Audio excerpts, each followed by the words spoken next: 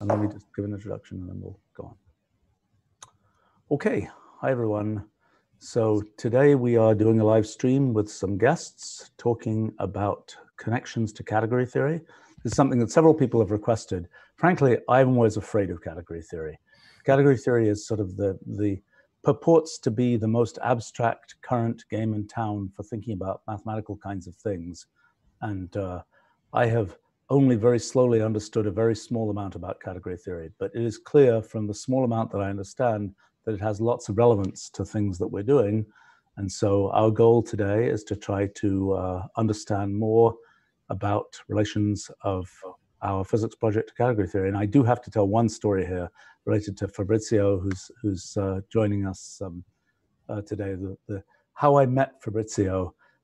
We were at South by Southwest conference at the trade show there, and there were a whole bunch of wild things at the trade show. And you walk up to one booth and you ask, "What do you do?" And the person says, "We're releasing. We have a giant industrial robot, and we're going to make it dance." Another person says, "There's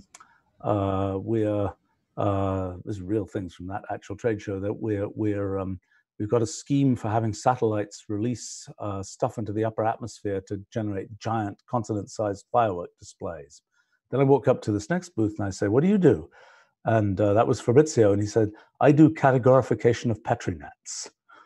I was like, that's very different from the robot next door. But anyway, that started a bunch of very interesting conversations. Actually, I don't know if you know this, but I realized that you were Stephen Wolfram only like 20 minutes in the conversation. Yeah, I figured that.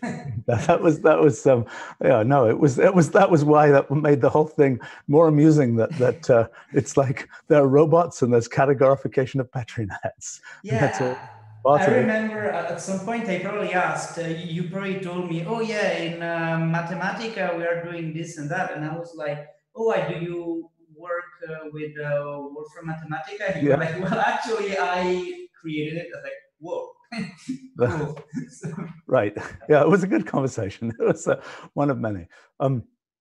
So let's see. For us today, where should we start? I think let's maybe start off talking about kind of the modern view of what is category theory.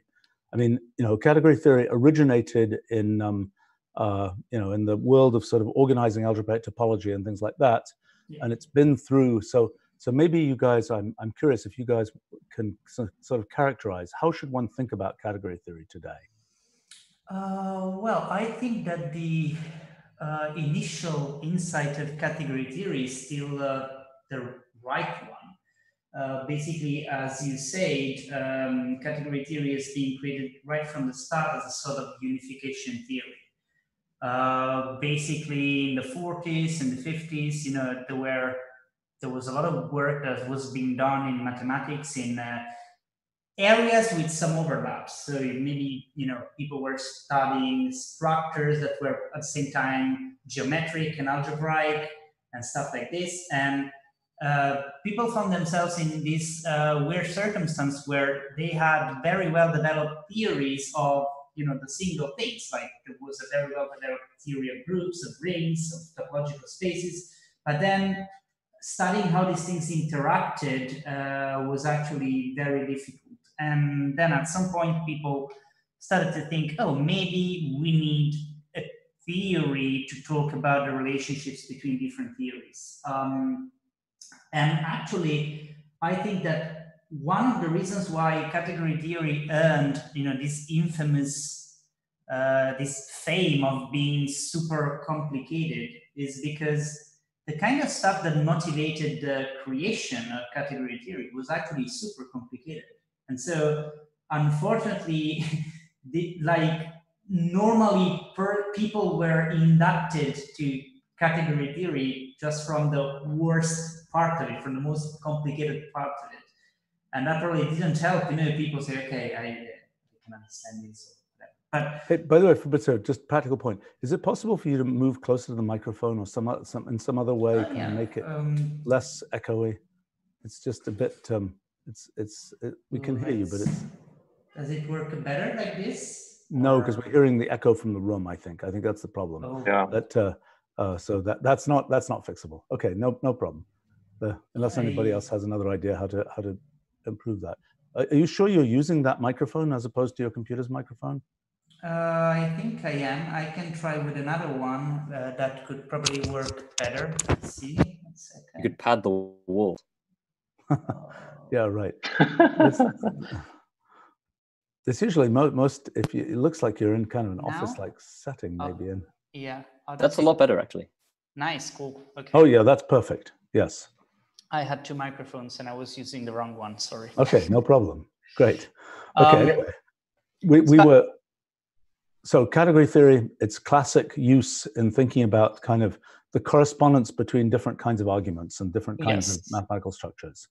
Yes, and then fast forward a few decades, people started realizing that this theory, was actually useful also for talking about applied stuff. And the reason for that is that in the end, category theory, since it studies the relationship between very different entities, it's actually pretty good to describe complex systems, like many applied systems are. Probably the first 2 biggest successes in applying category theory have been functional programming, which is basically entirely founded on category theory. And you see, I find that very amusing. I find that statement very amusing because I've, for 40 years or something, I've built functional programming languages. And yet, if that's a true statement, I really need to understand it because I don't understand that at all.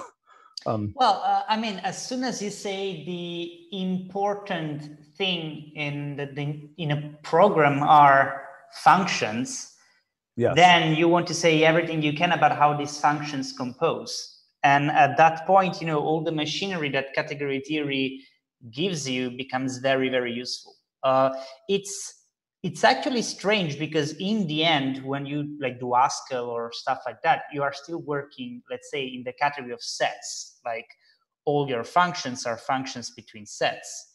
But the point of view of category theory is radically different, and that's what actually gives you something nice. See, for example, in symbolic functional language, like Wolfram language, the idea of mapping between sort of kinds of objects is very weird, and it's something that the denotational semantics guys and Dana Scott and so on. For 40 years, Dana has been sort of, I think, a little bit confused about how it fits into that way of thinking, because what we're dealing with is sort of, we have these symbolic expressions and they're general symbolic expressions, and we're making transformations on those. And that's different from saying, the symbolic expressions have a life of their own. It's not just, it's a thing in this pool of possible things of a certain type. I mean, maybe this is the wrong, maybe a characterization thing I'm curious about. So you're saying, I'd like to understand this correspondence that you're describing between functional languages and category theory. But maybe I can ask. In my efforts to understand what category theory is, and morphisms, all these kinds of things. There's some structural aspects of category theory which are a bit like graph. Where you're dealing with things like graphs. Is that a fair? But they're graphs with certain special associativity properties on their edges. Even more, actually, basically you can see a category as the transitive closure of a graph. So the idea is that every time you have an edge from A and B and one from B and C, you also have one from A and C that represents the composition of the two. And also you have identities. So for each vertex of the graph, you want an edge that is the do nothing kind of thing that goes from A to A, and just a loop. And you can see that basically, if you give me a graph, I have a canonical way of building a category out of this graph. So I basically take the edges and I complete adding formally all the possible compositions and the identities. And this is exactly called the free category generated by a graph. And you can also do the opposite. Like you can take a category and forget that is a category and just treat it as it was a graph, basically. And the nice thing about category theory is that you can say that these operations are actually a couple of adjoint functors. So what it means is that it's not just like that I can build a category out of a graph. It's also that if you give me a graph transformation, I can map it to a transformation of the corresponding categories. And again, that's pretty much obvious, because if you tell me this vertex goes to this vertex and this edge goes to this edge, then I can formally extend this mapping to all the formal compositions that I introduced in the categorical word. So hold on a second. So let me see if I understand what you're saying.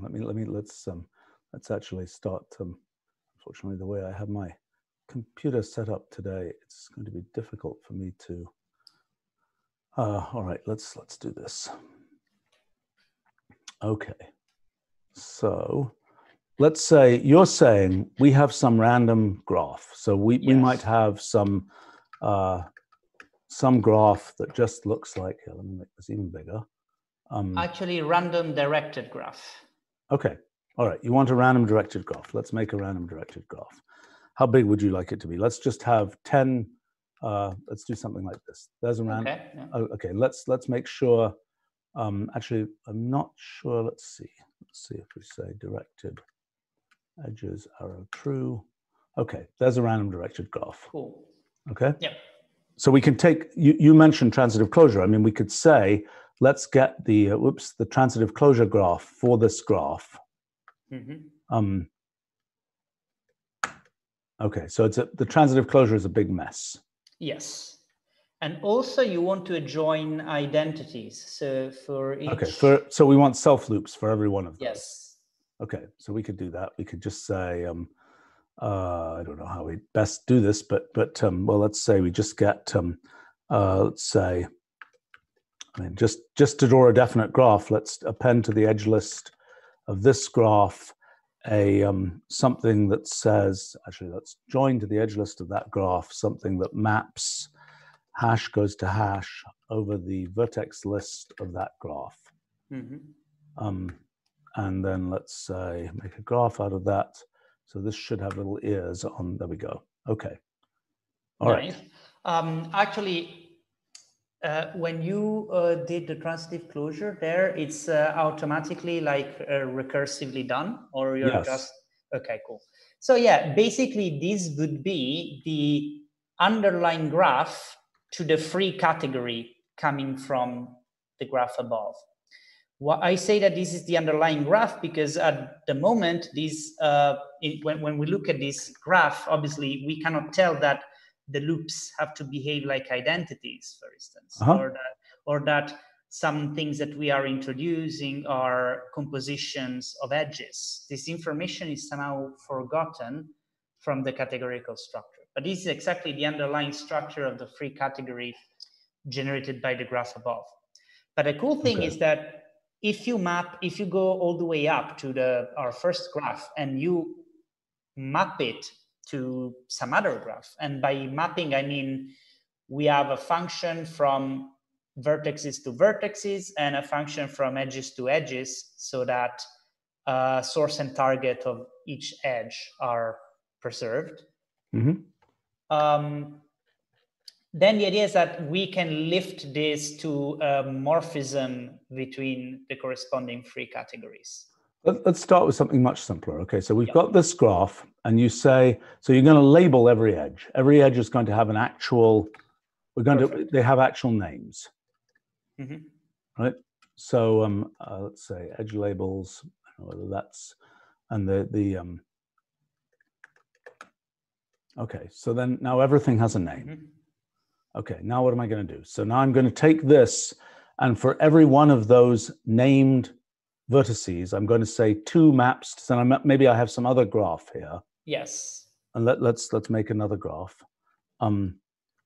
Let's say, okay, there was another somewhat similar graph. Maybe let me change some parameters here. Let me say 4 vertices there and 5 edges. Okay, so there's another graph. Okay.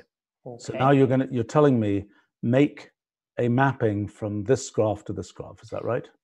If you can, yes. It's not always possible, clearly, if you want to preserve source and target of each arrow. But well, but so a mapping means what? It means I'm taking.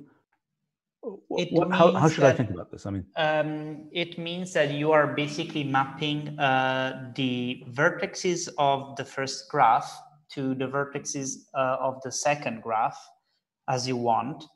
And then you are mapping the edges of the first graph to the edges of the second graph in a way so that the endpoints of the edges are compatible with the mapping you gave on the vertices. So for instance, what I'm saying is that if you want to map 2 to 3 to something, then you basically have to make sure that the vertices 2 and 3 get mapped to the vertices of the target edge. So for instance, if you map 3 to 2, then you cannot map 2 to 3 to 4 to 1, because in that case, you are losing the correspondence between the source and the target of the edge. I think I need a much simpler example. Let's start off with something much more trivial, which I think is let's say I have a path graph. Mm-hmm. Right? So, okay, there's my first graph. Yes, and let's perfect. say, and now, okay, and then I have another one of these. Let's say I have 5 edges in that one. Yes. Okay, now what does it mean to do a mapping from one to another? Well, in this case, it means that you can map every number in the first one to the same number or bigger in the second one. So for instance, if you map 1 to 1, 2 to 2, 3 to 3, and 4 to 4, and all the edges to the edges between 1, 2, 2 and 3, 3 and 4, then that's a valid mapping. But for instance, if you map 1 to 1 and 2 to 2, then you cannot map the edge that goes from 1 to 2 to the edge that goes from 4 to 5, because you're losing the endpoints. Let me see if I understand the context of this. So in traditional and category theory, one thinks about, I mean, let's just do an example of this. Yeah. I mean, talking about this in terms of this is some morphism, if I understand correctly, mapping. Give me an example of what. So in this case, what we are doing we are defining a category of graphs. So actually, graphs will be the objects of our categories, and the mapping I'm talking about are the right kind of structure preserving morphism you want to pick. So the idea is, if you want to map a graph to another graph, what is the relevant structure that you want this mapping to preserve? So for instance, in the case of a group, then we know that a mapping has to be an homomorphism, because the relevant structure of the group is an operation. It's like the group multiplication and inverse. And we want mappings that preserve these operations. Otherwise, they don't make sense from the perspective of groups.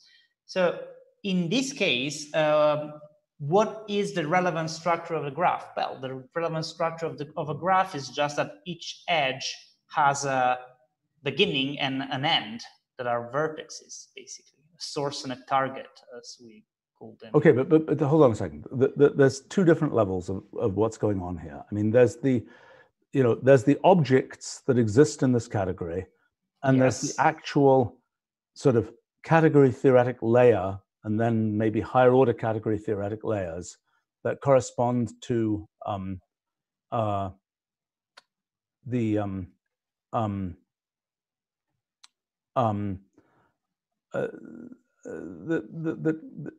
I think we need to, okay, let me ask maybe Jonathan, who understands more about what I at least understand, if he can comment on this, because I'm getting super confused already.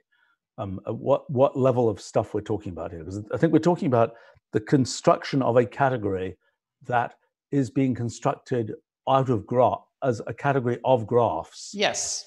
Yet it seems like a lot of the structure of category theory operates at the level of talking about transformations within categories, between categories, and so on, which themselves are represented as graphs or can be represented. So yeah, exactly. There are two things. There's the category graph, which is the category that Fabrizio has been defining. There are also notions like the concept of a string diagram, which give you a combinatorial way of representing a category in which you see. So with, I mean, Fabrizio, correct me if I'm wrong, but so a string diagram, each vertex is a morphism, each edge is an object. And so it gives you a way, given some arbitrary category, it gives you a way to it gives you a combinatorial representation of the internal structure. Yeah, basically, yeah, string diagram is like you are dualizing things. So let's say that points become lines and lines become points. So yes. Okay. And that's legitimate. Like a mathematical example. In the case of groups, in the case of, if you really want algebraic topology, but it will be better if it was something less. Well, I mean, if you take that directed graph you generated above and you treat that as, that's some category. This thing here. Well, I mean, any of them, right? Any of the ones that we generated to be that's not a category. That's an object in a category. Yes. I mean, the category, the thing above. Sorry, this thing we're talking about is an object in a category, right? Yeah, but above you generated a thing that was supposed to be the representation of a category, exactly. Right? Which had the identities and has the transitive closure. So if you take that object and you construct its dual, so you have vertices for where the morphisms are, and you have edges where the objects are, that would be a string diagram. All right, let's to help me not get just irreducibly confused, can we talk about categories of things other than graphs? Because if we talk about categories of graphs, but the thing you constructed above, we don't know what that's a category of. That's just a category of objects. Yes, okay. And this is representing. So tell me what. So you can construct the string diagram of that. So what I was trying to say before is that that thing here that we generated, that comes from a graph. Now the point is that this thing doesn't just come from a graph. The point is that there is a relevant notion of transformation between graphs that will be transported to a relevant notion of transformation between categories, so a functor. And this thing is itself functorial. So what I was trying to say is that the category graph as a functor that goes to the category cat, where objects are categories and morphisms are functors. So in the end, this, from the categorical point of view, says that, yeah, there is a very nice canonical way of building categories out of graphs, and this canonical way behaves well with respect to how you transform graphs. That's basically the whole point. Okay, and let's come back. Again, sorry, Fabrizio, just one quick question. Yeah. This functorial transformation between graphs and the category of graphs is. Did you say that was an adjoint? Yes. So there is a joint. There is an adjoint from graph to cat, basically. Okay. And from graph to cat, you just build the free category out of each graph. And in the other way around, you just forget that categories are graphs. So you take the category and you just consider it as a graph, basically. Cat is the category of categories. Is that the idea? Yes, correct. Okay. So we're already in a little bit of deep water here. By the time can we start off with, let's just take for example, talking about, let's say, functional programming or something like that. Can we talk about a really elementary example where we can represent morphisms, functors, things like that in terms of something concrete? So one easy example would be you can have a category where your objects are types in your functional programming language, and your morphisms. Well, actually, in my life, we have a typeless language. So, okay, but let's assume we have types. Yes, category theory is deeply connected to type theory. So basically, everything we do is typed in a way or another. But so let's say we have a type. We have type of integers, and we might have a type that is something like an array constructor type. Presumably we have a base type, and we might have some constructor of types. Is that right? Yes, the constructors, though, will be characterized as some other categorical things. So I would leave them out for now. Because but then what we've got, okay, so we've got a base type like integer. Now what do we do with then that? you can have, for instance, list int, so lists of integers. Wait. Then I have a constructor. So the No, that's the point. List int is a type. List is a constructor. So list int is the constructor applied to the type. But if you want to describe list, then we'll need to talk about monads, and that's probably the next step. So yeah, you can have. So we have a type like that, and we might have a type that's presumably list of int.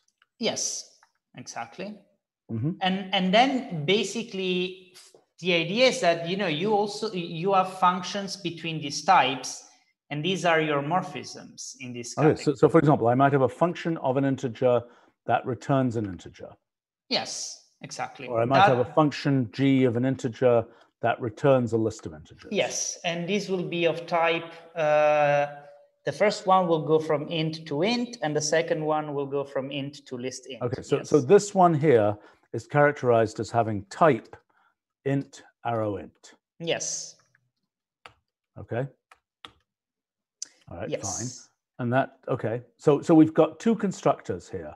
We've got the arrow constructor basically, and we've got the list constructor.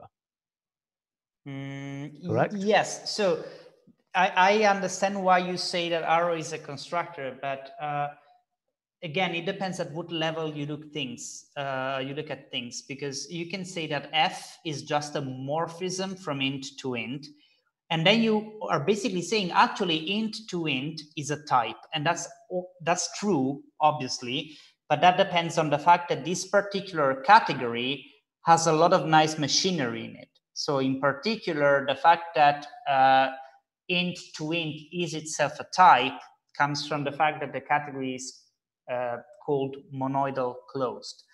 But what it means is that basically you can consider that the morphisms between two objects in your category are themselves an object. Okay, so wait a minute. So this mapping, a function returns something, that's the morphisms are the arrows.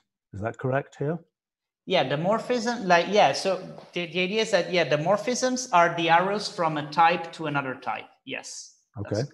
All right. And then you agree that on each type, you have an identity arrow that is basically the morphism that does nothing. So for instance, you can go from int to int and you just return what you got. Okay, so there's an identity morphism for each type, which would have the property that it is basically the identity.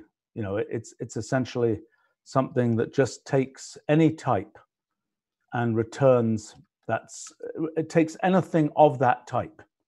Is that correct? Takes anything of that type and returns a thing of the same. No, you have to think. The idea is that for each type you will have a particular identity morphism. This is the equivalent of the loops we will putting on. No, I understand, but so give me a practical example of that. So for an integer, for example, is the identity morphism the integer comes back as the integer? Yes, precisely, yes. Okay, so it is in fact an identity operation. Is that correct? Yes. It's not just that an integer comes back as another integer. It's the integer comes back as the same integer. Perfect. Is that true? Yeah. Perfect, yes. Okay. Yes, absolutely. And then you see that we also have a notion of composition, namely if you have a function from A to B and one from B to C, you can just pipe one into the other and get a function from A to C. Okay, so hold on. So let me just understand that. So what you're saying is if f of int returns an int, yes, and g of int returns a list of int, then I can perfectly well say f of g of int returns something which is in that particular case, a list of int. Wait, no, it should be g of f, right? If g returns a list of int, then you can't apply f to it. Fine. So that's a list of a, well, I haven't represented this very well, but I understand that thing's type signature is int goes to int, list int goes to yes list int. And when you compose, you're basically, let's say, forgetting what's in the middle. Then you're just saying that this goes from int to list of int. Yes. Yeah. So in this case, you see types are useful because they prevent you to compose apples and oranges, basically. Like you can't compose if f goes... I'm the wrong person to try and sell types to, but yes, I understand the idea. So I mean, I understand that types can get in the way, especially when you want to do like fast prototyping or development. It doesn't matter. We don't need to. You know, the idea of types. I understand the idea of types. The kind of the calculus of types. You know, we've done a bunch of experiments with this. It's not. I mean, we can argue about whether that's useful, but I don't think that's the main point here. And I want to understand. Maybe you can finally explain more clearly than I've understood it before. Things like the Haskell. What is it? The Curry. What is it? What is Curry-Howard isomorphism. Yes. Right. But okay. So what I'm understanding here is that this is each one. Tell me the terms here. So this is. How would you describe this thing here? That thing, I would just not describe it at the moment because, as I said, to be able to speak about that thing categorically, you need more machinery. You have to say that the category is closed. And this means that if your category is closed, then I would say, oh, that's just a type, which is the case for type theories usually. But the point is that in general, let me give you this example. Suppose I have two topological spaces, okay? And I have continuous functions between them. Yes. I don't know if this is the right example, but... maybe just the category of sets would be enough. And no, because I'm trying to find a non-closed category. That's exactly the point, so... I don't know if Wolfram is getting stuck on that. Is top... in the composite of two functions, right? But yeah, but like, is top closed? No. Okay, so the idea is that if I have two topological spaces and I have continuous functions between them, the set of continuous functions between these topological spaces is not itself a topological space. Indeed. Indeed. I mean, so that... But I don't understand. If you just talk about integers, the set of functions between integers is not itself an integer.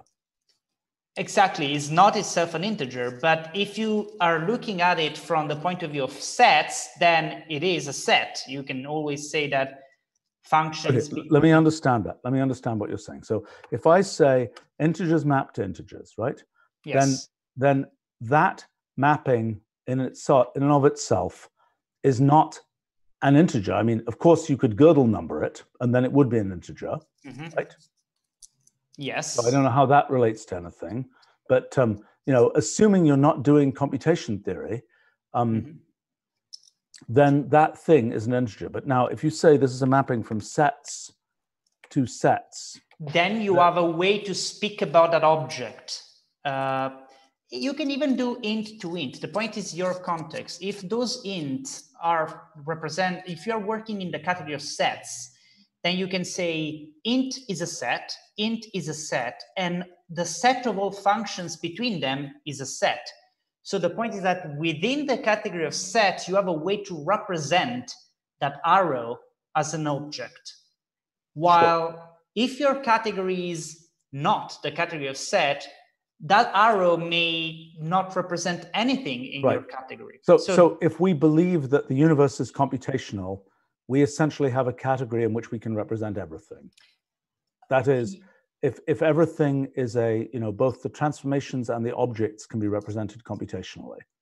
I mean, in other words, even in this case here, we could, I mean, basically with Gödel numbering, we could represent that function from integers to integers as itself an integer. Yes, the point of Gödel numbering and the reason why this wouldn't precisely work in category theory is that these properties are always defined category theoretically as universal. So you want to say that there is one and only one way to do things. Like category theory works up to canonical kind of stuff. And the Gödel numbering is not canonical. You can choose to do the Gödel numbering in another way. And so I'm a little confused by that, because in the case of sets, the kind of the representation of a set, your claim is that sort of as soon as I'm saying it's a set that obeys the axioms of set theory, then there's only one way to represent this collection of things as a set. Is that the claim? Up to isomorphism. Okay. All right. So you can relabel the elements and things like that, and you will always have a bijection between your representations. Yes. Okay. Okay. So, by the way, I did notice that we had Matthew on this. Is Matthew still here? Does he want to make some comment about how this relates to because he's thought about all kinds of numbering and pairing functions and so on. Matthew here? Able to make a comment? Maybe not. Okay. All right. So I am here, Stephen. Okay. Did you want to make a comment on the statement that there's no canonical pairing function, which is basically what Fabrizio just said? No, I actually do not want to make a statement. Okay. All right. Okay, but so I'm understanding that this notion of a closed category is something where all the things that you're operating on and this whole, these mappings are themselves representable in the category. Is that precisely correct? So in arbitrary, like in general, in category theory, you can always say, I consider the set of morphisms between two objects. If your category is it's called an internal hom object or closed, then you can actually say there is an object within my category that represents this set. Okay, so you're saying that the main thing is there's a set of morphisms between objects, and the question is, can you represent those morphisms in that set? Can you represent that set as itself a member of the category? Exactly. So an example of this would be vector spaces, because linear applications between two vector spaces form themselves a vector space. Okay, but so wait a minute. That is saying vector spaces with particular operations, mapping vector spaces to vector spaces, right? What I'm saying is your category is vector spaces as objects, yes, and linear functions as morphisms between them. This is your category. So you're saying those linear functions can themselves be represented as vector spaces? Yeah, you can always endow them with a notion with a vector space structure in a quite canonical way, because you can say the sum of these functions is defined by doing the sum pointwise in the target vector space. So just to understand my world of transformations between symbolic expressions. So in my world, expers, expressions, have some structure. They're objects, and you can think of them as being in some category. Now, meanwhile, the transformations between symbolic expressions are themselves symbolic expressions. So I can have, f of g of whatever. So so your category will be most likely closed, or if you want to categorize this, you want to aim to have a closed category as your standard definition. Right. Okay. So this is an expression, and this transformation rule is also an expression. Yes. Okay. Okay. Mm-hmm. All right. So what? Okay. So I have these categories. Some of them are closed. Some of them are not closed. You're saying the interesting ones tend to be closed. Is that true? No, not necessarily. There are for instance, being closed when you do topological kind of stuff, geometric kind of stuff is not that common. But that's the statement that in mathematics, in a symbolic language, functions, programs and data are the same kind of thing. I mean, you're saying being closed is basically a programs and data are the same kind of thing. Yeah, that's why this is at the heart of the Curry-Howard-Lambeck isomorphism. Yes, precisely. Okay. Is because you can always consider like all the programs that carry you from A to B as a piece of data, and yeah, there is this correspondence. Okay, all right. So that's the notion of a closed category. So in the case of, for example, graphs, just to do the exercise, when you're talking about mapping between graphs, that mapping is probably itself represented as a graph, right? Graph should be closed. Maybe Matteo can correct me if I'm wrong. But... The topos, so it's very, very good as a category. Yes. Okay. Yeah. So it's closed. So for graphs, when you say we have a mapping between graphs, we're saying basically we've got a graph, one of those graphs ahead above, you've got another graph, and the mapping between graphs takes vertices to vertices, for example. Yes. That itself can be represented as a graph, just saying vertex A in the first graph goes to vertex 2 in the second graph. Yes, right? Basically. I didn't work out the details, but yeah, the idea is that there is another graph that, let's say, faithfully represents this mapping between graphs. Yes. Right. Okay. So all right. Actually, not a graph. Let me think about it. Depends what kind of mapping you have. If you're saying, go ahead. Okay. Sorry. I was saying that the graph representing a mapping between graphs is the graph you get by like first multiplying the two graphs together, so that now you have vertices which are pairs of vertices, where the first one is it's a vertex from the first graph and the second one is a vertex from the second graph, and so on, and then you link stuff that gets sent to stuff. So it's very intuitive, actually. Okay. That's the same. Well, I'm not I can see that there's a way of, I mean, okay, it's within reach to say that what this graph category is closed. It's obviously not within reach. You're telling me it's not within reach to say that the integer category, the category of integers and functions on integers, is closed because you're not allowing Gödel numbering for reasons I more or less understand. So yes, in other words, I mean, you know, programs equals data is clearly much more general than the things you normally think of as being data that represents programs, but we're not allowing that. Okay, so now I think I understand, I hope I understand. So we've got the category of some kind of thing, and we've got certain morphisms which are mappings from between objects in this category. Correct statement? Okay. Correct statement.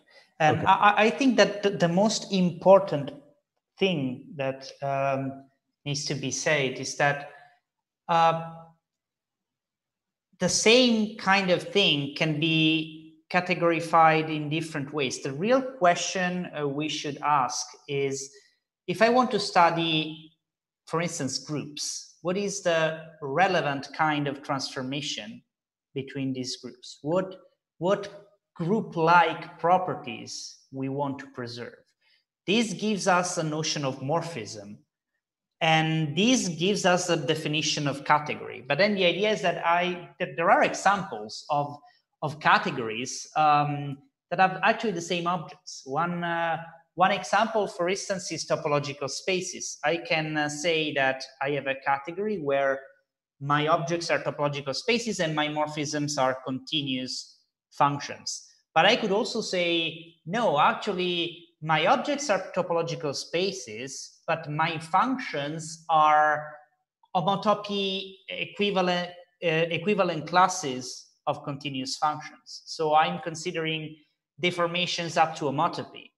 And this will give me two very different categories, even if the objects are the same. And the reason is that I'm focusing on different kind of transformations. So that's the real power of category theory, is being able to say, to isolate the kind of property you care about. So for instance, each group is trivially also a set. You know, just like you throw away the group operations and the underlying thing to the group is a set. And a group homomorphism is always a function between sets. So you can also say that, well, actually, I can see groups as a subcategory of sets and study them there. But in doing that, obviously, you are losing the group-like properties. So the whole point of category theory is basically this, is to being able to find the right definitions that, you know, represent the things you care about. And in fact, in our work, it's like 80% of the time you use it just to define things, and 20% of the time you use it to prove things. Because when your definitions are the right ones, the proofs, they all just follow, because, you know, they basically follow canonically from the definition. Is actually quite rare to have a really hard that's why people don't use, I mean, people have written category theory packages for Mathematica, but they are mostly structural. It's not like you're doing, it's not like traditionally, in my understanding at least, that in category theory that you're doing, you know, non-trivial crunchy computations to figure things out. Is that a fair statement? Non-trivial, sorry? Crunchy computations, that once, you know, your statement is once you can write the thing in the formalism, once you can write something down in the formalism, everything is sort of obvious. Yes, basically I think that's the whole purpose of category theory, yes. Okay, so I would claim that right there is telling you that there's a great depth, because, you know, basically you're saying there's nothing computationally irreducible that ever gets done in category theory. Everything is on the surface of things that are essentially structural. And that means yes, probably... and even more importantly, the more you study category theory, the more you see that everything is everything else. Like, this is a famous statement in category theory. Basically, in category theory, all the categorical tools we develop amount just to reframe the same stuff under a different point of view. And so in the end, you say, okay, I have a set. What is a set? Well, it's a set, and it's a category, and it's also a noun functor, and it's also an internal object. And you say, what? And that's what is super confusing, especially in the beginning, that literally everything is everything else. So you say, I don't know, like I define limits, which are an important categorical concept. And then you say, well, actually limits are adjunctions. And actually adjunctions are limits. And people, you know, they start freaking out, saying, no, that, you know, it feels like nothing is ever fixed. But the point is that every time you're just developing a new point, pretty much everything you already did up to that point. Okay, so let's try to take a couple of examples. Let's talk about groups for a second. Mm-hmm. So yes, groups have elements. They can be defined in terms of, you know, they have, the elements can be represented as products of generators, but there are different choices of generators that you can make for a group, still maintaining the particular relations, you know, and with different generators, you have different relations, but it's still the same group as you can determine by looking at homomorphisms between these groups. Yes. So how do I think about that? In other words, in category theory, if I want to have a particular group, the group A4 or something, right? If I have that particular group, is that something that I talk about in category theory, or do I only talk about the set of all groups? You can do it. So there are two main ways to think about groups in category theory. The first thing is a group is itself a category.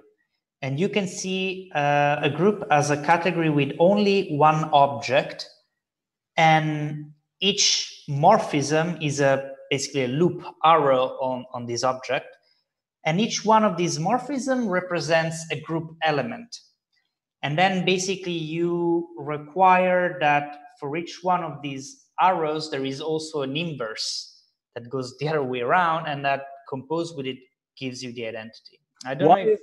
Okay, naive question. Why isn't this Cayley graph a thing that represents, that corresponds? Why can't I think of these things as objects? These are elements of the group, right? And these arrows that correspond to the, you know, multiplication by generators, why can't those be thought of as morphisms? Arrow correspond to multiplication of generators. Well, you have to define composition, though. Well, you do define composition. Composition is you multiply by this generator, then you multiply by this generator, and you get from that element to that element. Yeah, but you don't have an arrow between those two elements. So you're saying if I took this graph and I said the transitive closure. Yes. So if I take that graph and I make the very, very messy transitive closure graph.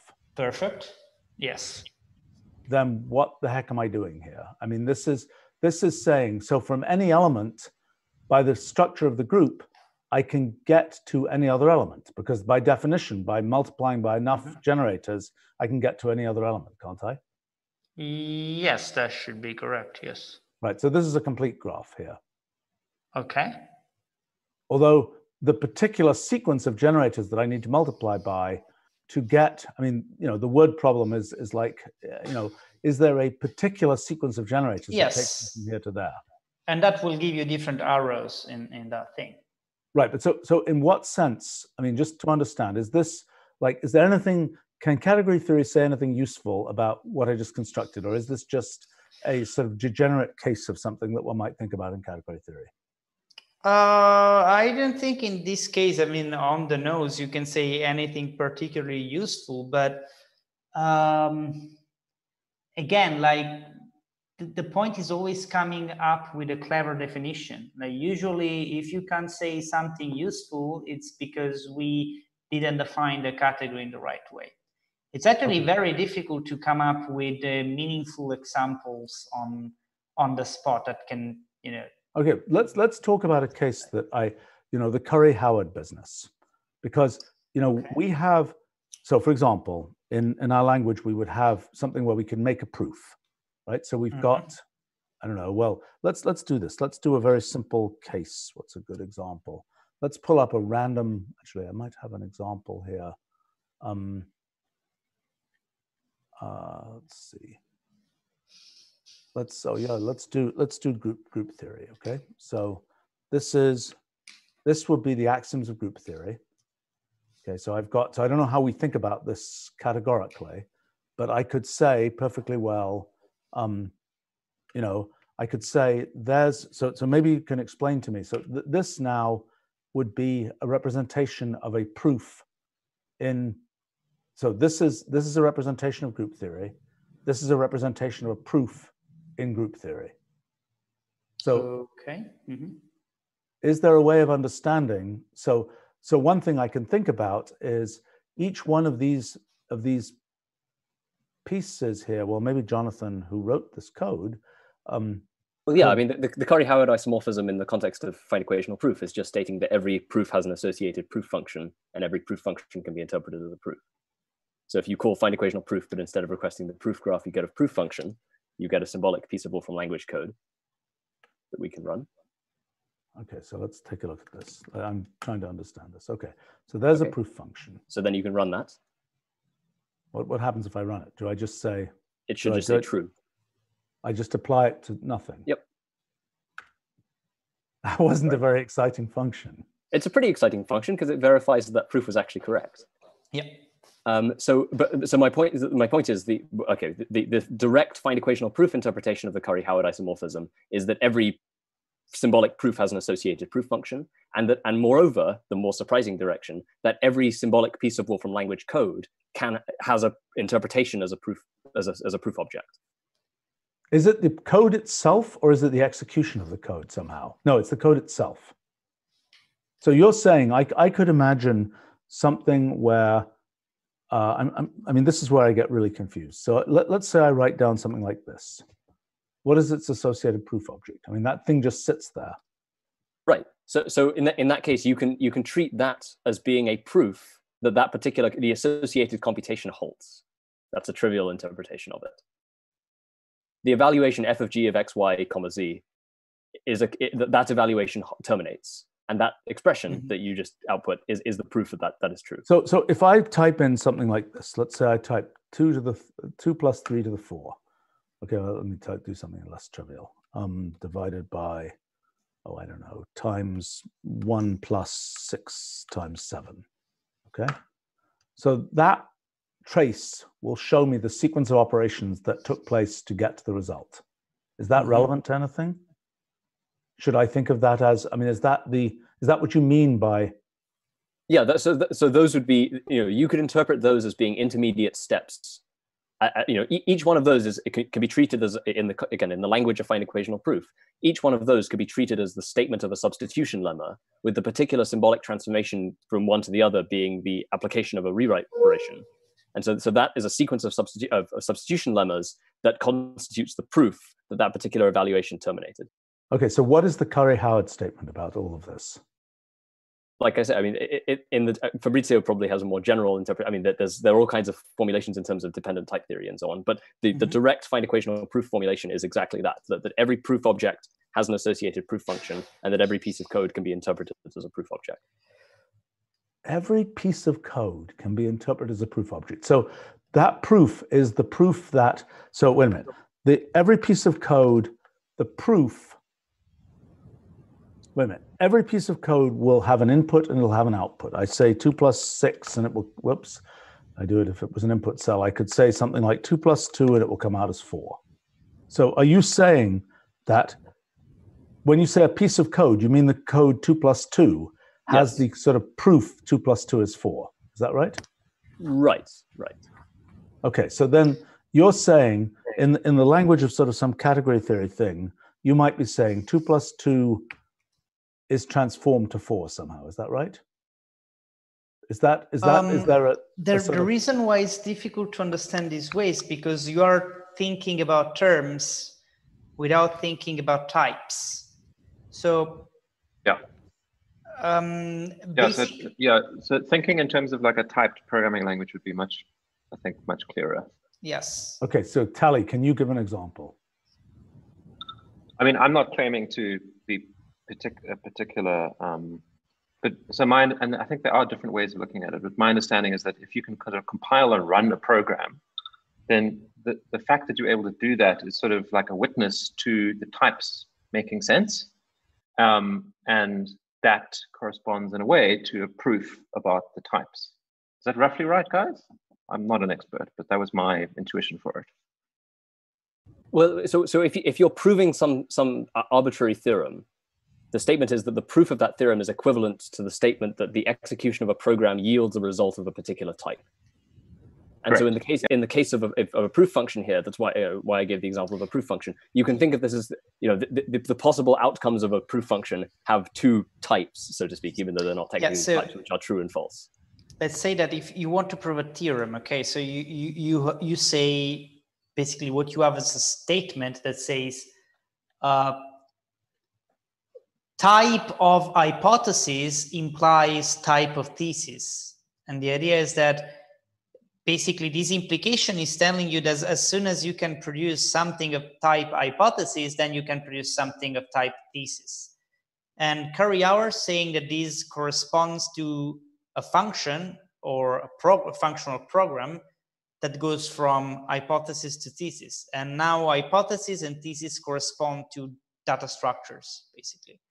So, yeah. But so this is a very abstract way of putting it. Maybe we could say something like, you can embed a sort of proof in a program in a particular way, such that if you're able to run the program, you've kind of verified the proof. Is that correct? Or is that not right? Well, I mean, because of the Curry-Howard correspondence, yeah, if you have a program that proves something and that compiles, then you can say that that is a proof as long as, your correspondence is correct. That we need to understand is that when you are speaking about proving in this context, it's kind of a different way from the standard way of proving things. That is, maybe we learn how to prove things in the classical way, but the Curry-Howard isomorphism really works when you're reasoning in a constructive way. So that proving something means to construct a witness of the truth of that statement. Right, exactly. You're demonstrating that a particular type is inhabited. But in this particular case, yes. Okay, if you interpret true and false as being elementary types with respect to this proof function, then the outcome of this proof function is exactly demonstrating that a particular type, in this case true, is inhabited. Yes, exactly. But you can have even more complex, like proof types. Yeah. Right, but we're held back by the fact that we don't have a natural type theoretic structure in the Wolfram language. Something like the trace function and the thing you it's printed out to under 4, that's something actually really close to this Curry-Howard way of thinking, because also something that is really integral to this interpretation is the concept of normalization of terms. So the computation is really normalization of terms, which means that, like, from a logical standpoint, you have terms which are like syntactical expressions, and you want to show that two things are equal, like that your long statement of the theorem is equal to true, for example. And the way you do this is to actually construct a proof tree, like with syntactical rules. And these things are actually what is called a normalization of this term. Right, so which is worth saying is exactly how find equational proof works internally. So what it's doing is it's taking some arbitrary abstract rewriting system, it's applying a Knuth-Bendix completion procedure to it, and then it's just and then it's applying those completed rules to the left and right hand sides of the input expression, you know, ad infinitum until both sides terminated a normal form, and then it does the trivial kind of test of equivalence between the normal forms. Yes. Can I understand? What would be so helpful? What would be so helpful for me, and maybe Stephen, you're in the same boat, is like just a real simple example that would illustrate this correspondence in action. Like, you know, this this function from integers, from an argument of a list of integers and an integer to this other thing. Like the fact that you can compile and run this, and you can find an inhabitant of that type is a exercise of the proof or verification of a proof about something else. Just like one example would be really helpful, because in a way, the abstraction is not that interesting to me unless it can kind of like be grounded in an intuitive example. Why is the proof function example not a reasonable example in that case? Well, let's have a simpler version of that. Can we have a really simple version of that so we can? Well, you can do like find equational proof A equals C from like A equals B, B equals C. Okay, find equational proof of what? Case. Like A equals C. Yep. Given the list A equals B, B equals C. It's the simplest example I could think of. Okay. And then what I say, what I want for that is the proof function for that. Yes. What the heck is all that stuff? So ignore the variables. Those are kind of ugly, right? So we're starting from axioms 1 and 2. So we have A equals B, B equals C. And we have a hypothesis, A equals C. And then we're doing a map at replace B goes to A. Can you slow down a bit? Sorry. Okay, sorry. So we have two axioms, A equals B, B equals C, that are represented there. Those are the first two lines, right? And we have the hypothesis, the thing that we're trying to prove, which is A equals C. And then so this is a function of no arguments, just before we get to that. Yes, yeah, exactly. All proof functions are completely argument-free. Okay. And then I mean, you could treat the hypothesis as being an argument if you wanted to, but it's just that's not how we represent it. Can you orient how we're supposed to interpret this function? Like what are you leading us towards in understanding this particular function? So okay, so if you take the proof object here and you request its data, if you request the proof data set. Okay. So here.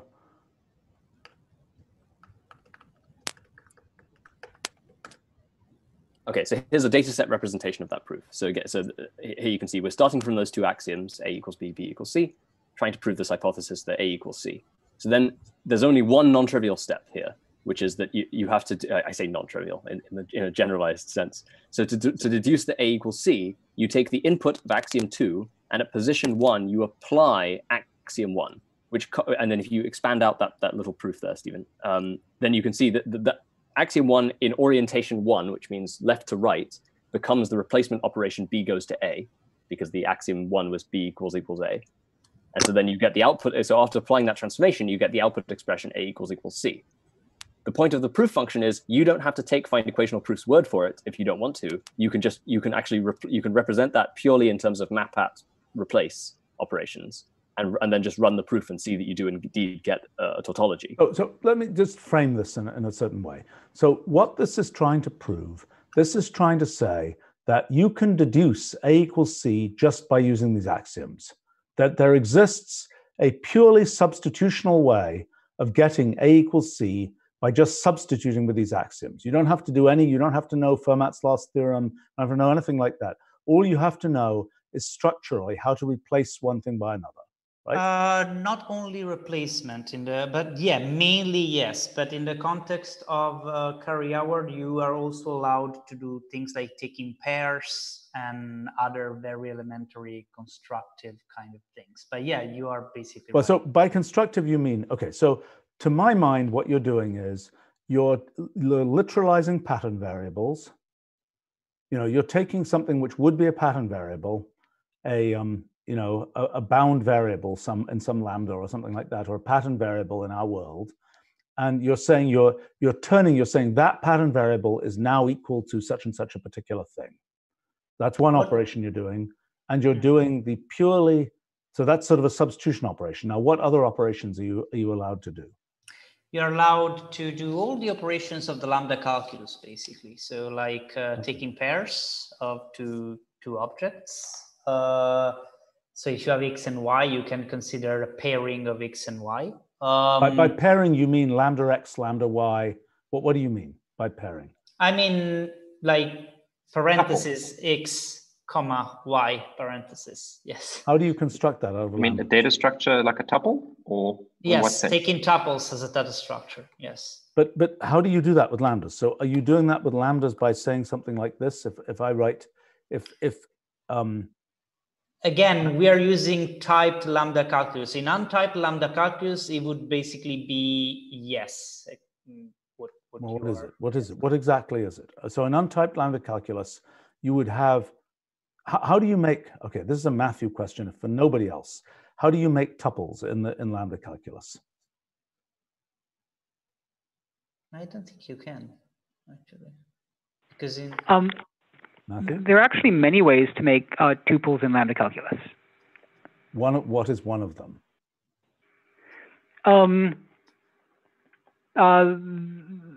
The basic idea in untyped lambda calculus is you simply use a function that takes an input that basically chooses between two different things. So the function then it's basically the idea of like a conditional. So you have something like a conditional, and then you feed it an input. The input chooses between one of those two things. So you can think of that conditional expression as being a tuple. Wow. But so it's not purely structural. It actually has to compute something.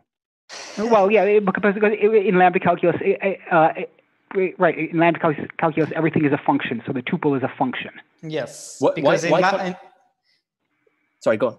In lambda calculus, you only have one type, right? So obviously, like if you take tuples, the tuples will have to be of that type. And so, yeah, you can create it in this way. But the reason why I say there isn't a real way to do so is because it doesn't even make much sense to consider them, I think, in untyped lambda calculus. Like in type lambda calculus, everything has a type. And so the idea is that if I have something of type A and something of type B, I want to be able to consider A something, they're pairing as having type A times B. But if everything... That's a specific type constructor of making tuples like that, right? Yes. You have to have that. I mean, that's beyond just the base types. You need to have this for each possible couple of types, yes. You have in type, in type, construction of type, in the typed lambda calculus, you both have the idea that a particular lambda of one type can return a lambda of some other type. And you have this idea of making tuples. Is that right? Yes, that's correct. You have any other ideas? I mean, you also require two basic types, which are the unit type, which is the type with only one term in it, basically the type true. And I think you also require to have the type false, which is the type that is not inhabited, that doesn't have anything into it. Wait a minute. When you say the type true is inhabited, you're saying that that type is just that something exists there. Is that right? Is that what the type is? Just a type that says this is an inhabited type, as in something exists of this type. Is that right? Yeah, the type true has exactly one term that is true. That basically means the truth. There is no other way to, like, it's a type with only one thing in it. Okay.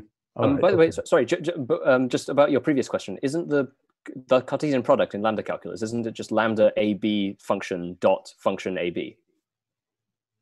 Lambda AB function dot function.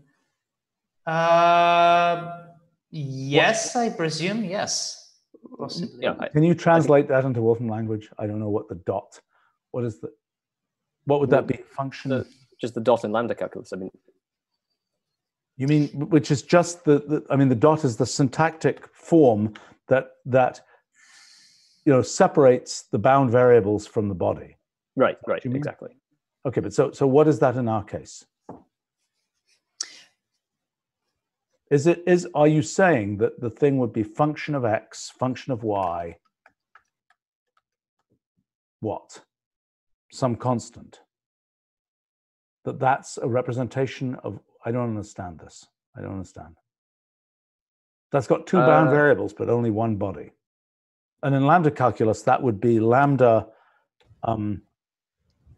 A, lambda B, dot what? I mean, yeah, the point is that the pair doesn't really make sense if you don't give a way to extract the two components of the pair. So usually lambda calculus define a way to encode a pair that I think is pretty much similar to what Jonathan suggested. Yes. And then you define the two projections. And then to access the first or the second term of the pair, you use the projections. Yeah, can't you just do like lambda pair dot pair of lambda AB dot whatever, dot whichever one you want? You mean you have an explicit function? I'm confused. Anyway, I don't think this matters. Did I work this out wrong? I'm pretty sure that's, hang on, give me a second. But I'm pretty sure that's the Cartesian product. Okay, just to kind of get some flow here. I mean, I think one of the things, we thought we'd figured out a little bit about how our physics models might relate to category theory, but I think we're still here worrying about, getting a framing of how you guys think about category theory, how one should think about category theory, and that which I think is still challenging. Go ahead. Can I present? So this is from someone who's not really like a practicing. I'm interested in category theory, and I learned a little bit about it, but my kind of sense of what the value of category theory is not so much in producing any kind of particular calculational result. It will sort of like tell you something deep and interesting about a subject, that a very detailed area of mathematics that you already knew well. It was rather the kind of like the sort of setting to notice and understand that a lot of the kinds of processes that go on in one area of mathematics are the same kind of processes that go on in other areas of mathematics if you choose the right abstractions. So in other words, there's sort of like metaphorical things going on all over different areas of math that when set in the right language are identical. And that's not just that they like each other, but there's a very precise sense in which they're the same. And category theory brings out that latent structure that is there everywhere. And so it's a sense, in a sense, it's an abstraction. It's a kind of like effort to bring, formalize sort of abstract procedures that are being used in different places and kind of bring them to create a common language to understand them and think about them and point out in all the different areas where they happen. And there might be many ways that you could do that. So one is that like you can talk in a way that people will know what you mean. You can talk about this abstract procedure like a co-limit or something. People will know what that is, independent of the particular instantiation of that in an area of mathematics. So that's one thing that you can do with category theory. Another thing that you can do is that you can be inspired to try new things in a particular area because they're kind of like natural things to try when you've been educated in all the sort of categorical tricks that people use in different areas. So it's a kind of tool for thought. It's a frame to look at different areas of mathematics, to unify certain parts of them, to think precisely about structure, algebraic structures and other structures. And so in that sense, it's not quite, it might not have its own content really, or it does, but it's really about abstraction for its own sake, and that can be valuable, right? That's also my understanding. I mean, to give an analogy, in the original invention of logic, that could be thought of in the same kind of way. People had all these different arguments about, this could be followed from this and so on and so on and so on. And then Aristotle and friends invented essentially this formula taking all these different specific kinds of arguments about, going to war or eating different foods or something, and said all these kinds of arguments fit into this pattern that corresponds to, let's say, syllogistic logic or something. Mm-hmm. And what you're saying is there's an analogous thing that you're doing for forms of argument or structures of construction in mathematics. Is that a fair? Yeah, like products. Like, what is a product? I mean, it's a very general thing. But it turns out like there are all kinds of different products that you'd find in different places, whether it's products of sets or of functions or vector spaces or whatever. But actually, if you see them in a categorical sense, they're all the same. Always the same. Yeah, and that's they have what a I very was particular structure. Okay. So I can give you a very simple example of how this works. Like, you can basically do the products of sets, of topological spaces, of groups, of whatever you want. And every time you have to define a way to do it. But if you want to abstract, what is the real idea behind a product? The essence of a product. The essence of a product is that if you give me two objects of any sort, the product should have first a couple of projection functions. So I should be able to go from the products to the two components in some way.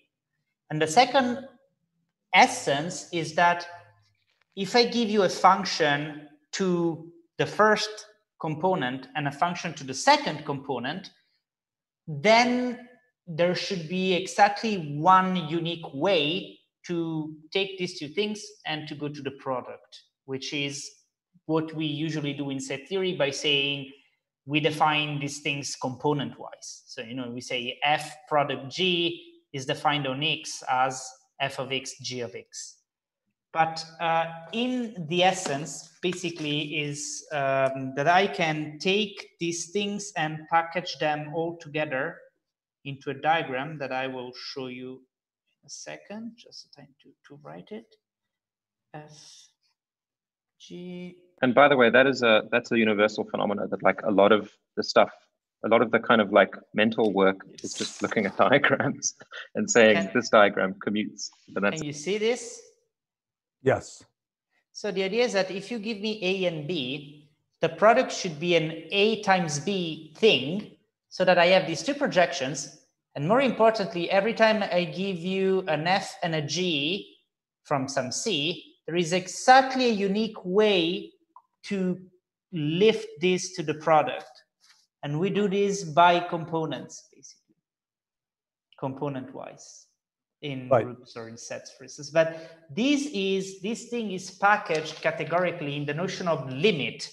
And at that point, I'm able to say I have a unique tool, and I am able to say, oh, actually, this very weird construction in this super weird category is exactly the right notion of product in this context, because it satisfies this diagram. So in this sense, now I'm able to link a very complicated thing in some category with a very simple thing like product of sets, by saying these are exactly the same thing in these two different contexts. All right. Okay. So let's take an example here that would be there are two different approaches that I can imagine in our world of thinking about physics and so on. So sorry, but just before you get on to that, can I just state a slight disagreement with the idea that I think that category theory is kind of purely bureaucratic from the point of view of our project. There are at least 5 areas where I think it might actually have significant things, like non-trivial things to say about the nature of our formula. That's a lot of areas. Right. Okay, but I mean, so the non-bureaucratic aspect of category theory is the mechanics of these diagrams and so on. Is that correct? It's things you do with these diagrams. What's the non-bureaucratic aspect of category? The non-bureaucratic aspect of category theory is that I can define things in a category, I can distill it to abstract things, and then I can transfer them over to other categories. I think that's the most important thing, because imagine that I have a category that has products, and the definition of products is plainly awful, is something horrendous you would never ever think about in your life. I would never go looking for this thing and discover that maybe it's valuable in some way if I didn't have this abstract definition of product first. All right. So for example, Jonathan, I mean, you know, the fact that we are looking for things like black holes in branchial space, yes, where, you know, it starts off being looking at black holes in physical space, but we have a essentially mathematical structure for branchial space that's similar to our one for physical space. So the obvious question is, what's an event horizon in branchial space? Is that the kind of thing you're... Well, I mean, it's a very simple, straightforward example of an obvious lifting from the concept of a space-time causal graph to the concept of a multi-way causal graph. But so, for instance, one very general thing that I was interested in asking Fabrizio about was, one general problem that we have that we've encountered many times in the study of these formalisms is the notion of going between sort of representations and reality, so to speak, right? So if you take a space-time causal graph, our idea is that it represents it's a representation. It's a skeletonized version of the conformal structure of some Lorentzian manifold, in the idealized case. Now, category theory has developed this whole machinery of the Tanaka-Krein duality, Tanakian formalism, which is this generalized way of using the enriched Yoneda lemma to go from representations of an object to the object itself and back again. And so one question that I think is obviously worth posing is there a possibility that we can make use of a kind of Tanakian formalism to translate between things like the space-time causal graph and Lorentzian manifolds? And if we can, then as you correctly say, that will immediately give us insight into what the continuum limit of something like the multi-way causal graph would be. I may be wrong, but didn't Roger Penrose already work out something like this in the 70s? Yes, yeah. So the Penrose's differential topological techniques that he developed for studying Lorentzian manifolds, a combinatorial representation of those of that structure is exactly what the causal network is. So Penrose's differential topology methods give you the notion of causal precedence, chronological precedence, and horismus for any space-time event. It turns out, each of those is just a partial order. You can construct the transfer reduction of the Hasse diagram for that, and you get a network. But then there's in differential topology, there's a technique which allows you to go from that combinatorial structure to the actual Lorentzian manifold and back again. So one obvious question is, can we represent that in as some Tanakian duality? And if so, can we generalize it to these higher order objects? The right way to do it categorically, I think, would be that, as you said, Penrose basically gives you a poset for each manifold. And so you are basically, I think you get a functor that goes from the category of space-times, differential manifolds, whatever you represent these things, to the category of posets. What you want is a category that's actually more structured than a category of posets, because you want to also encode some combinatorial information of some sort. You want to make sure that all you care about from your combinatorial point of view is represented in this category in the right way.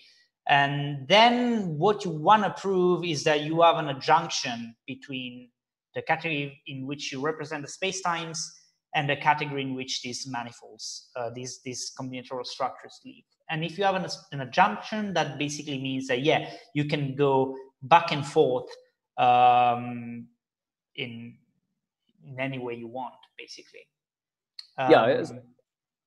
So that's an interesting point, and it was partly why I asked about adjunctions earlier. So I'm aware that in some of the stuff you've done with Petri nets, right? Yes. That the fact that you get an adjunction between, say, a Petri net and a symmetric monoidal category, that actually harms you in some ways, right? That removes some nice categories of the Petri net representation.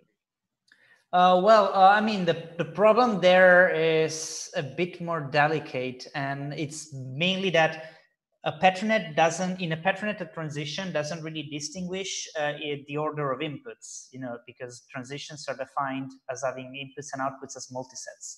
So the idea is that if a transition takes a token from A and a token from B, or a token from B and a token from A, is the exact same thing. Is a graph, you can permute the places and nothing happens. While in a symmetric monoidal category, actually your morphisms distinguish between possible orders of tokens. So, you have to say, actually this morphism takes a token from A and a token from B. And this is different than saying token from B and tokens from A. In practice, what I'm trying to say is that Petrinets are defined using multisets, which are unordered lists, while symmetric monoidal categories are defined by using lists, strings of things which are ordered. And so a lot of people have tried to prove a correspondence between these two things, because it really feels like the Petronet presents the SMC in some way. But because you have this difference that in one case things are not ordered and the other one they are, you basically need to do a lot of weird stuff to make it work. And to make it work, I mean finding an adjunction. And the reason, this actually harms you when you look at the practice, at implementation and stuff. But that's because you are trying to get an adjunction between two things that look like very similar, but they are actually not similar enough so that this adjunction does something nice that you want. By the way, we fixed this problem. I'm in the process of writing a paper with John Baez, Jade Master, and Mike Schulman about this. So we found a more, let's say, relaxed version of Petronet, more general version of Petronet that has an adjunction with symmetric monoidal categories that works well. And it also has adjunctions with all the other flavors of Petronets that have been considered in the literature. So we basically found this missing piece that makes now everything consistent and working in the right way. So this program, by the way, I think we'll publish this thing in a few months. But oh, cool. And the categories don't have to be strict. Yes, usually again in the Petronet literature, all this stuff, the categories are always strict. Okay. The reason why they are always strict is because you really don't want to. I mean, concurrency doesn't have any order. If I say transition T, U, and V fire at the same time, it doesn't make any sense to say U and V fire and then W fires, or vice versa. So in this sense, right, you want strictness to represent concurrency. That's I think it's probably the only undisputed point at the moment in the whole Petronet literature, category theory applied to Petronet literature. Hold on, let's just talk about Petronets for a sec. Sorry, Jonathan, go ahead. I was going to say, sorry, but this is one of the things that does actually concern me about this, because I'm very enthusiastic about using some kind of Tanakian formalism to go from our representations to the actual geometrical structures that they're supposed to represent. One of the things that does concern me is, so for instance, at a trivial level, our hypergraph models are unordered lists of ordered lists. Yes. They suffer from exactly the problem that your Petronet formalism does. And so it does concern me a little bit if we define, say, an adjunction between the hypergraph and some Riemannian manifold, whether in exactly the same way as you do in the Petronet case, whether you're actually going to be losing some information in doing that. And that the thing we think is the object that it's representing, like a Riemannian manifold, actually isn't quite close enough to the actual object. And I'm very curious to know kind of what is the general, if you run into a kind of a problem of that kind, what is the general way of solving it? The general way of solving it, I don't know if it's general enough, but basically one standard trick you can use is encoding the lack of ordering as an action of some sort.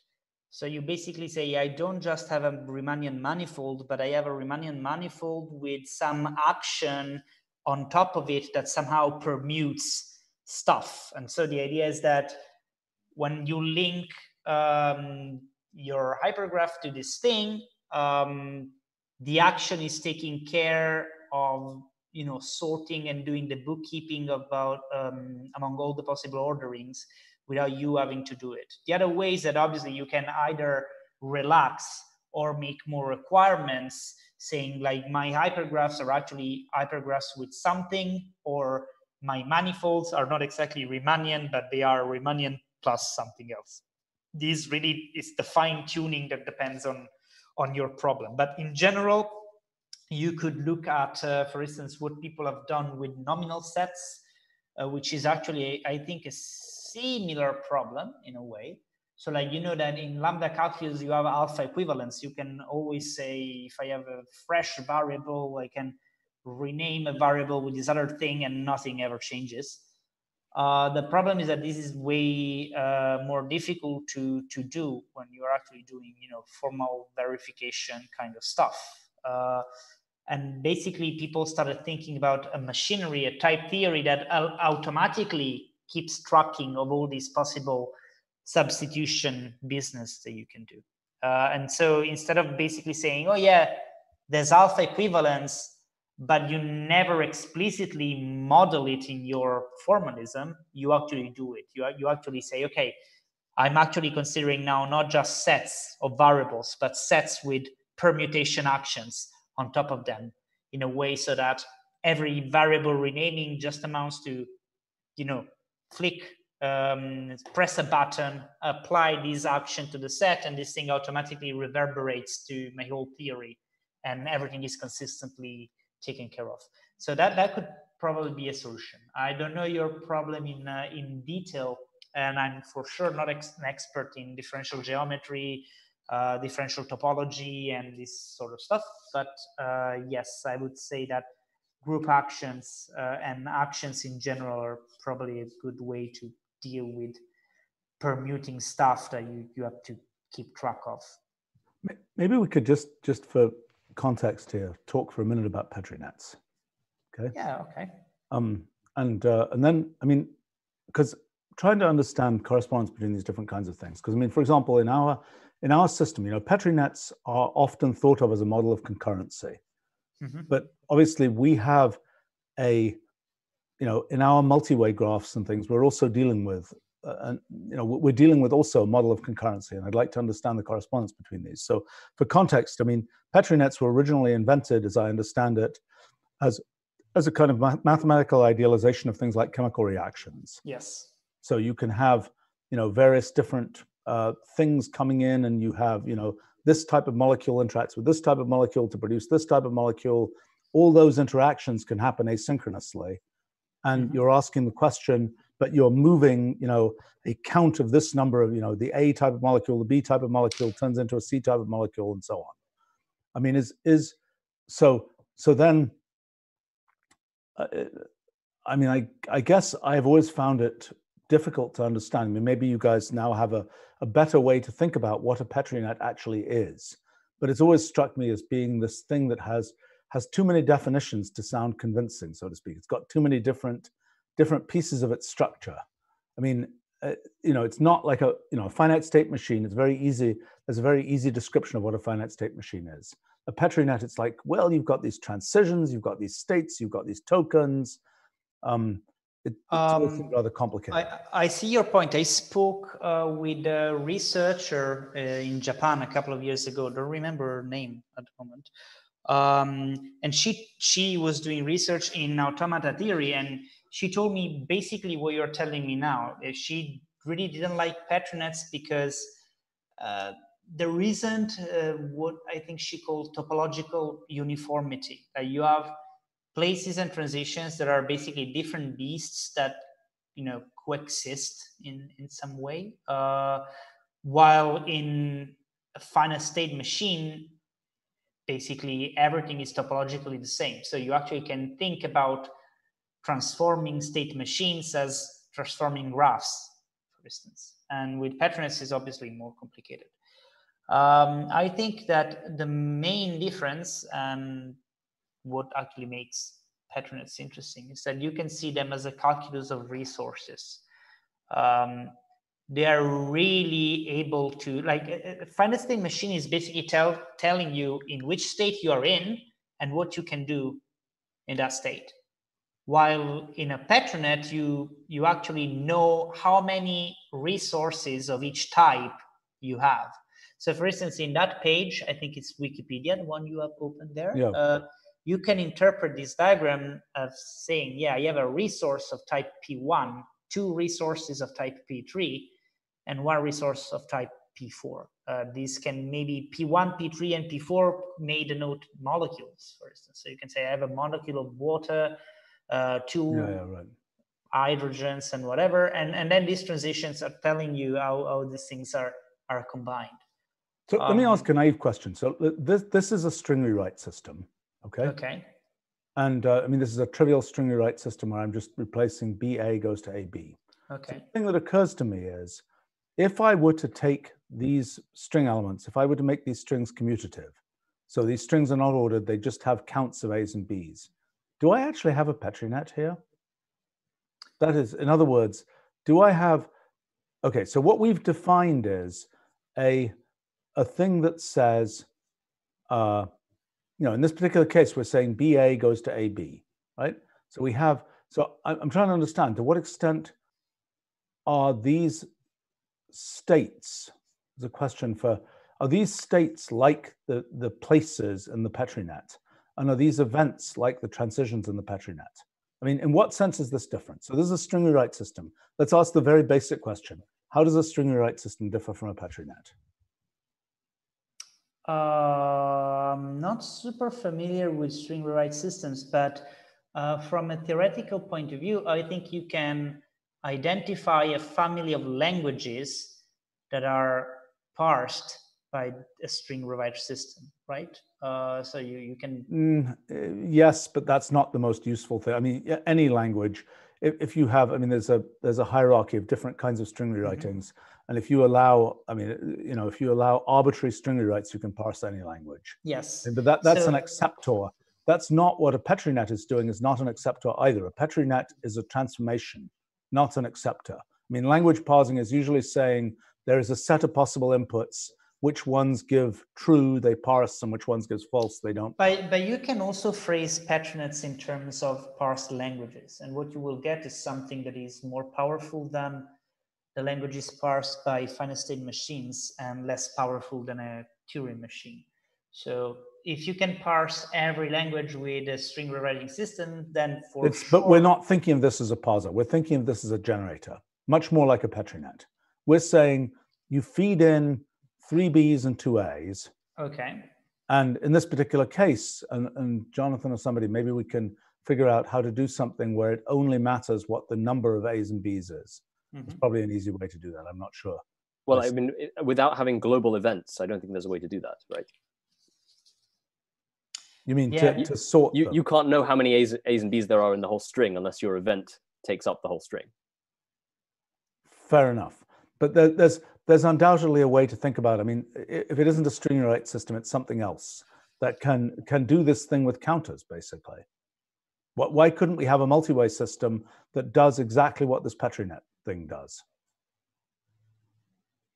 We absolutely could.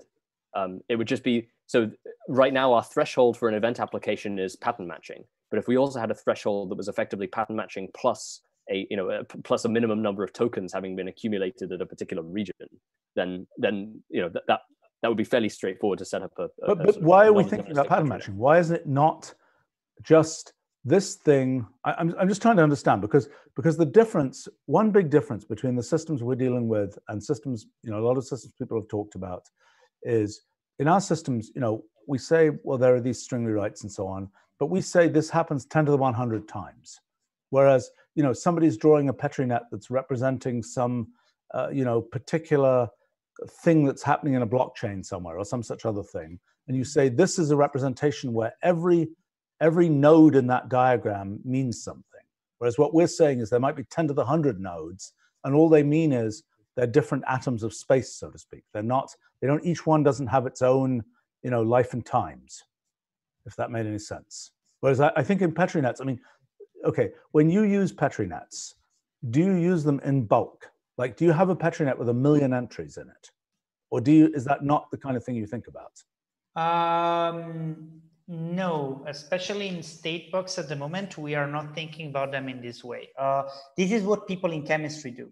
And you get very quickly to what are called stochastic Petri nets. So what you can do is, if you imagine you have a Petri net and you have a lot of tokens, like millions of tokens in each place, and you are not really interested anymore in one precise marking. So what you do is that instead of talking about tokens, you actually give concentrations to places. Sure. So you turn real numbers. I mean, turn these integers into real numbers. And then basically a Petri net will give you some sort of dynamical system. So you will get it's just a differential equation. I mean, it's exactly. Either an iterated map or a differential equation. Yes, exactly. Right. Well, what we do in statebooks, for instance, is different because we are actually representing way more deterministic processes. So for instance, our Petronet may represent the ticketing process that someone has to go through. So, there will be a starting place where there's a token that means nothing happened yet. And then there is a transition that is buy ticket, and then maybe another one that says I get it. Sell ticket and whatever.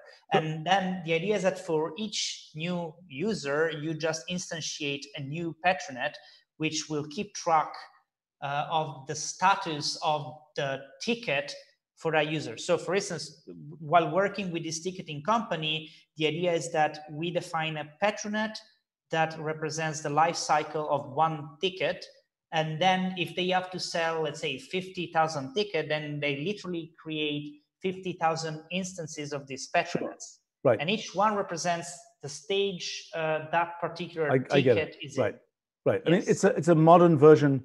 It's one of a variety of kinds of, systems that you can use to represent these kinds of processes that happen. And presumably the importance is you can potentially make proofs on the basis of that Petronet structure.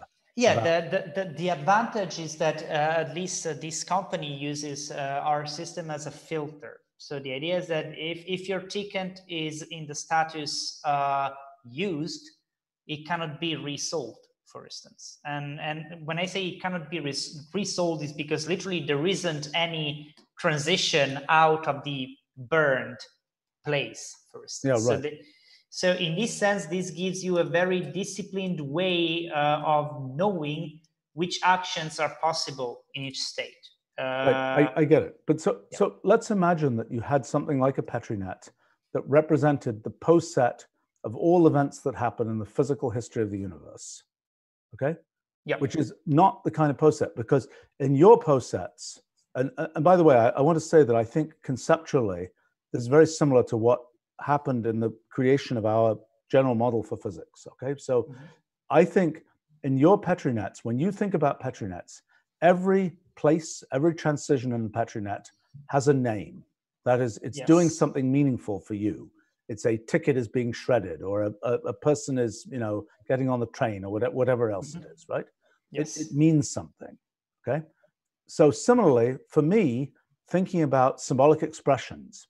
When I write down a symbolic expression, I expect that every piece of that symbolic expression means something.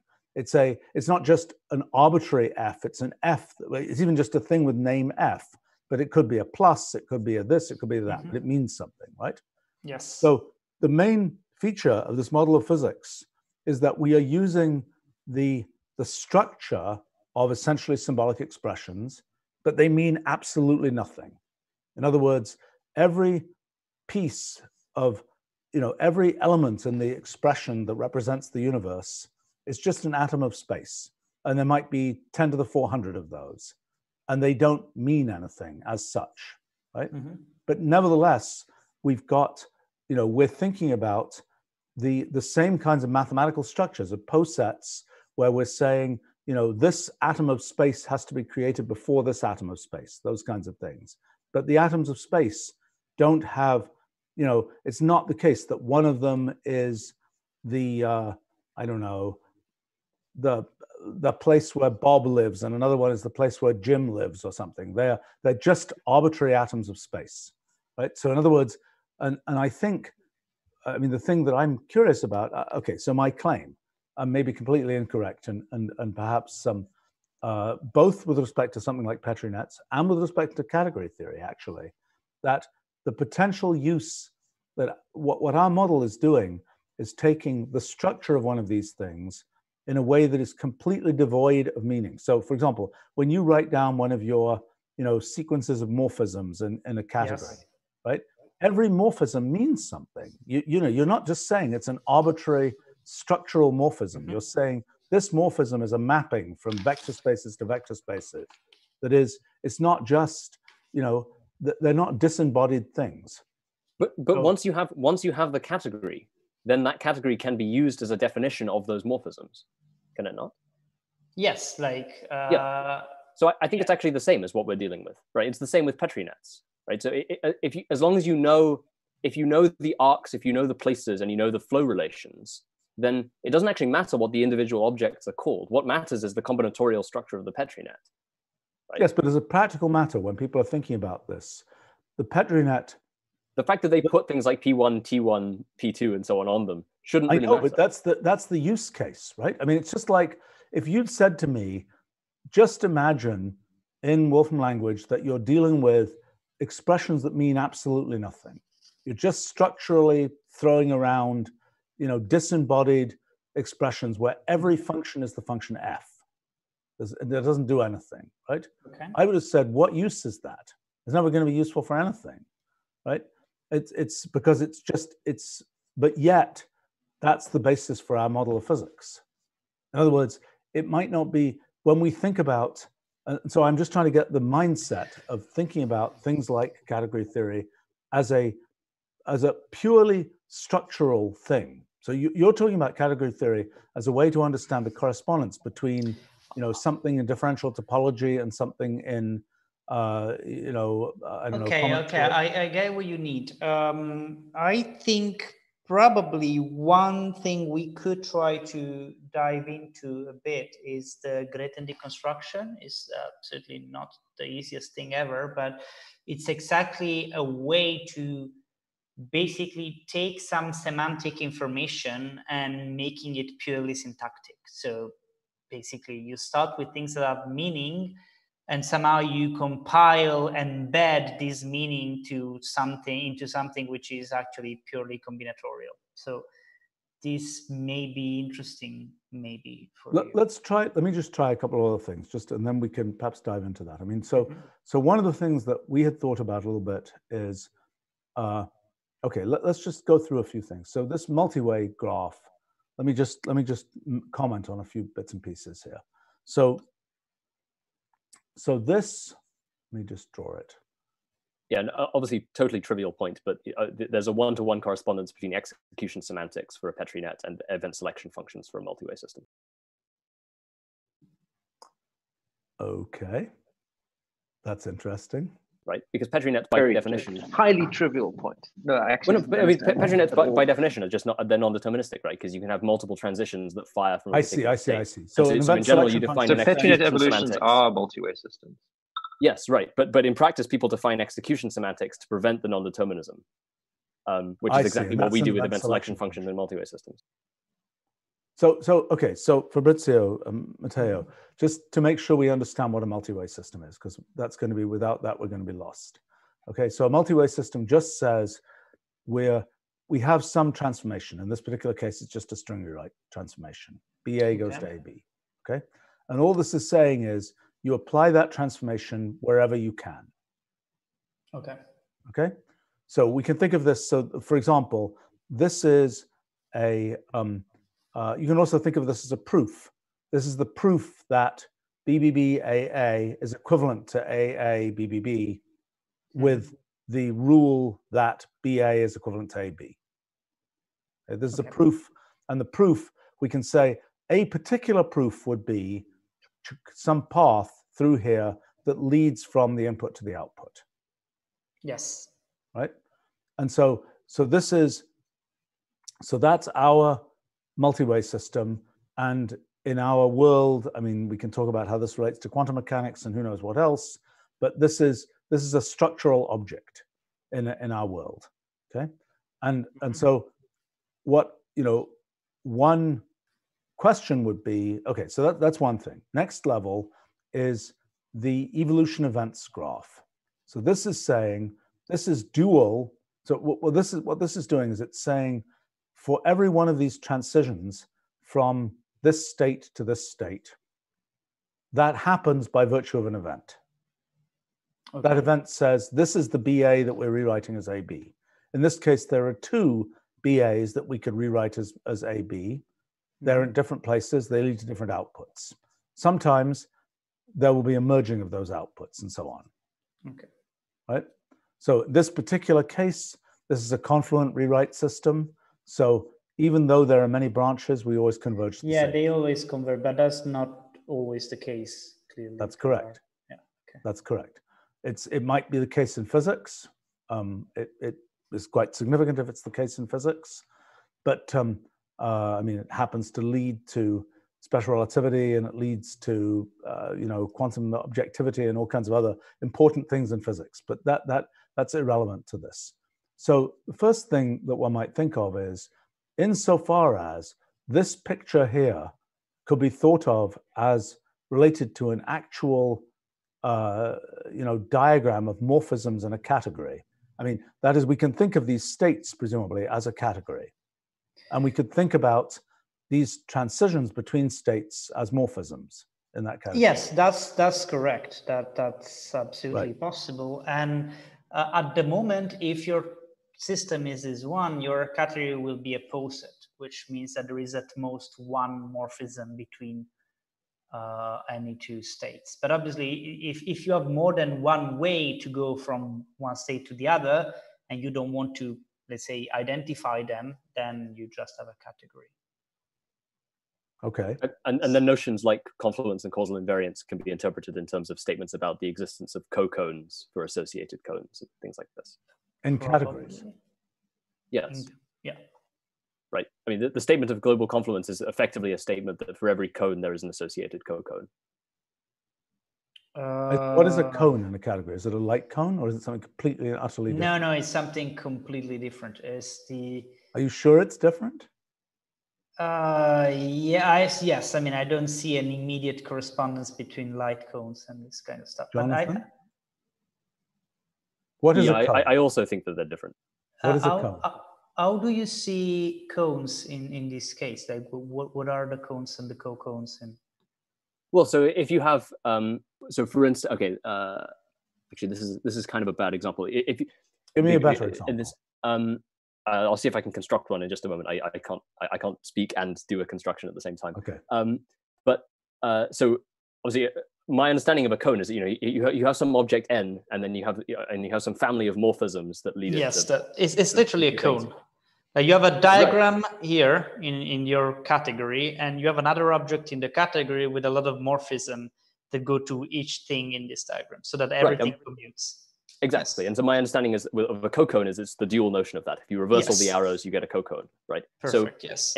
Anytime you get a bifurcation in one of our multi-way systems, I think you can represent that in terms of the existence of a cone, right? Because the predecessor element is the common element for which you're applying a family of morphisms. And then as long as there exists an associated co-cone, then you're saying that eventually that bifurcation will eventually reconverge.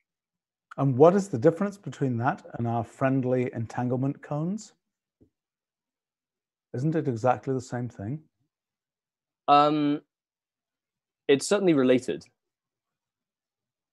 It's certainly related. The main distinction being that with an entanglement cone, just like with a light cone, you have to pick an orientation. You have to effectively pick a foliation, right? You have to pick a direction in which to orient it. Whereas the category theoretic notion of a cone is, in this context, is purely combinatorial. So it should be. Well, it's a geodesic cone. Yes, you're just going a certain number of morphisms down. So, well, you're going one morphism down. The problem in this example is that I mean, I understand you can say every time I have a bifurcation, I can represent this as a cone, but I don't know if then these cones will compose in the way you want. And in particular, it's difficult for me to see, like, it's like your base category changes all the time. Right, why do you say that? Why is the base category here not the category of strings?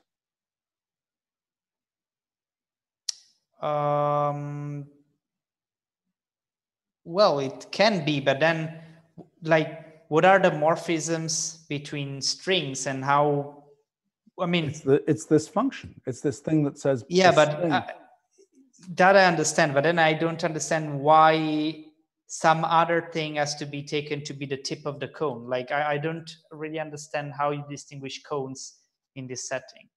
Let me ask this question. So maybe we shouldn't go to cones, but if I ask the question for this graph, right, in order to make this a valid category theoretic, is it the case that I have to do the transitive closure to make this be a valid category theoretic diagram? It really depends on what you want to capture. In this case, it feels to me that each arrow in this graph represents just composing with a morphism. So actually, you don't want to take the transitive closure. You want to consider all the possible paths on this graph. Okay, but it won't be the case that the associativity that you normally have in category theory, does it apply in this case or not to the morphisms so, yes. Here? Yes. Why not? Yes, I think it does. Right. If you say instead of an evolution edge representing a single application of an updating event, it represents an update sequence. So in other words, if you take the reflexive transitive closure of the updating exactly. relation, then you end up with a category. So wait a minute. You're proof saying, in my relativity paper. Okay. So wait a minute. Walk me through that. So you're saying what do I do here? So if you take the reflexive, if you take the symmetric closure of whatever it is, the union of the rewrite relation and the identity relation, then so effectively, if each edge is saying not just that this state can be directly rewritten to this state, but this state can be rewritten to this state by some finite, potentially zero rewrite sequence. But isn't that this picture here? Yes. That's the transitive closure picture. Yeah, I plus self loops, right? Because you're allowing for rewrite sequences of length 0. Fine. Okay, but so what I was asking before I'm not disagreeing. Yeah.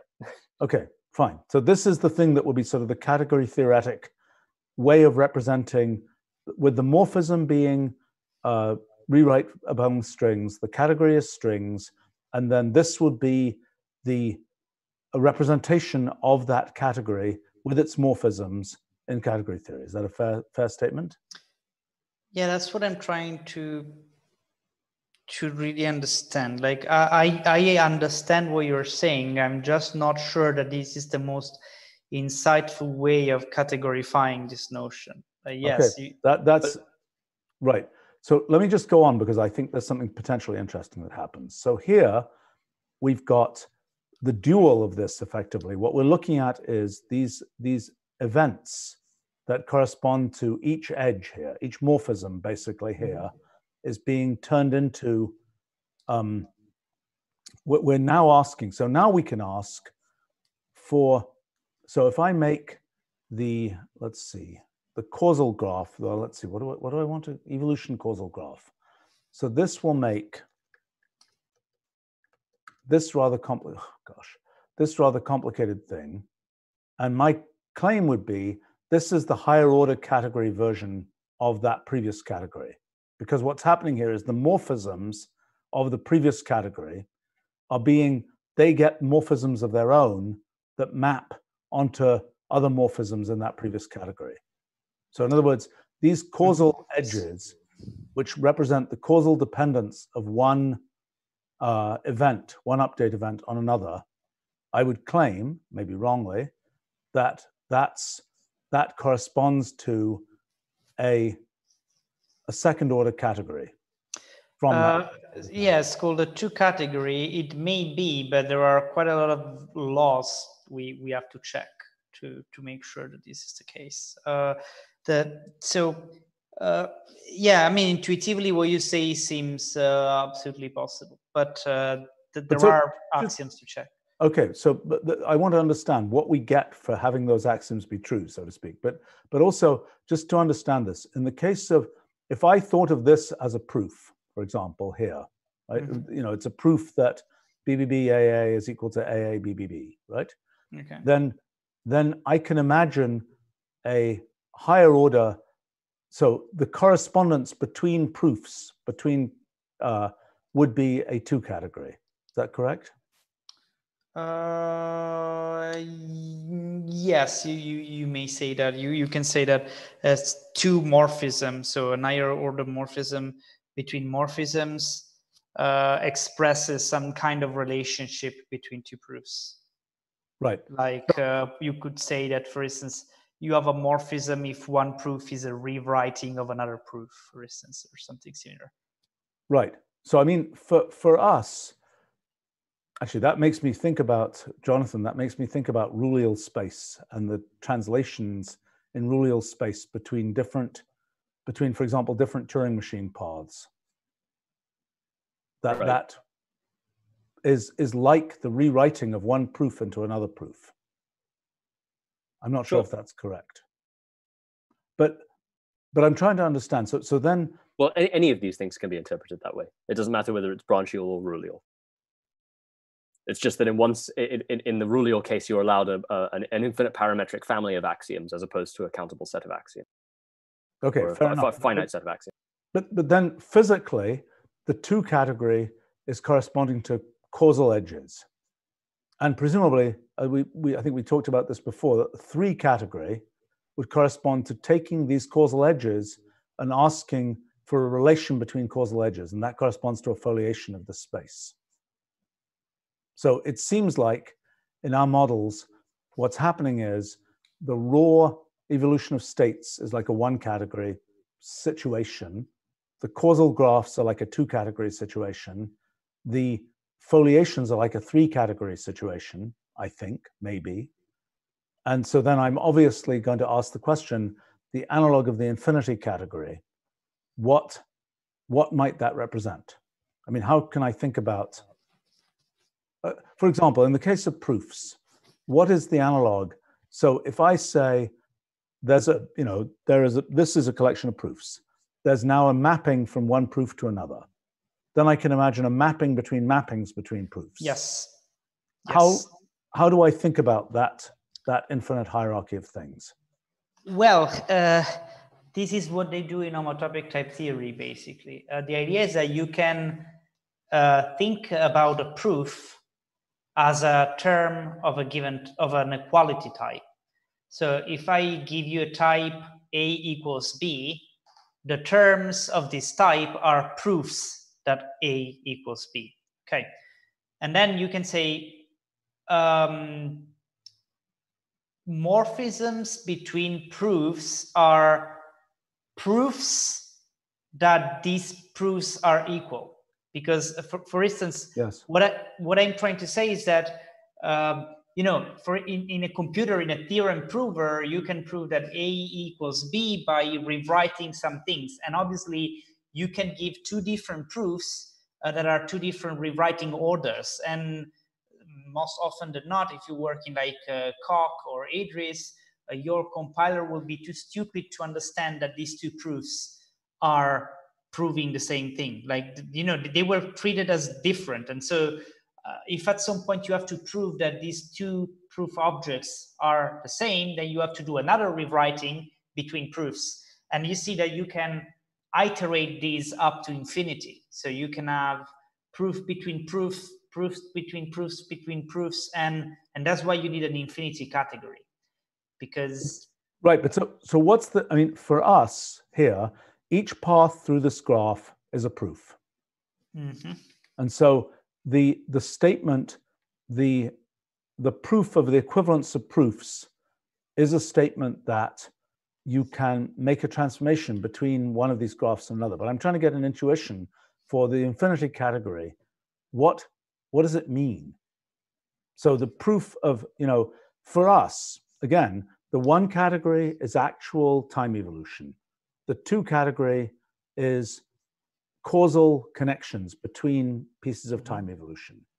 The 3 category is the construction of reference frames, the construction of a foliation. So I'm trying to get an intuition. If we went beyond that to the 4 category, 5 category, up to infinity, what is that corresponding to? What is that? What is the potential interpretation of that? Well, I think it's the weakest version categorification you can give, because what you are having is what you create is a category which is very, very granular, and it basically allows you to consider every different way of transforming different things as distinct by keeping track of what is equivalent to what without doing any identification. So this is what an infinity category does for you. Usually, you can basically view, for instance, 1 category as a 2 category where all the 2 morphisms have been trivialized. So you basically say either you identify everything that is 2 isomorphic and blah blah blah. And then you can say, well, actually, two categories is an example of three categories where we have identified the three morphisms, and you can go all the way up. So basically, I mean, I'm not an expert in infinity category theory, but what I know is that the reason why they are becoming so relevant now in automated theorem proving is because theorem provers are too dumb to understand if two things are equal, unless they are either syntactically equal or you give the prover a way to transform, to rewrite one into the other. And so that's why you basically want to work with a type theory that is as weak as possible and allows you to, you know, keep track of all these equivalences somehow automatically, let's say. Can I give a more topological interpretation of that idea? Yeah. So the basic concept is, if you regard your type as a topological space, and you regard the terms in that type as being points in that space, then each proof is effectively a path in that space, right? It's a path mapping one point onto another. And then as Fabrizio says, that then equivalences between proofs are then homotopy between those paths, right? But the idea in homotopy type theory is to go up, you know, all these different levels of abstraction, of equivalences between these homotopies, to construct through an infinity groupoid construction this thing called the homotopy type, in which there is only one kind of equivalence, the weak homotopy equivalence. And then that because of the nature of weak homotopy equivalence, that induces all of the lower order equivalence relations right the way down, right? So all you have to do is one kind of equivalence checking in this homotopy space generated by the infinity groupoid, and then you're done. Then all of the other layers of the hierarchy are already accounted for. That's the basic idea. That's why hot is, as Fabrizio says, is so relevant to modern. Okay, let me try to understand that a little better. Okay, so in our case, we have a, this is our simple model for your, this is paths in a space. Now I can imagine, I'm still a little confused here. There's a homotopy. We can ask, are we asking between these two different paths? Explain the homotopy statement there.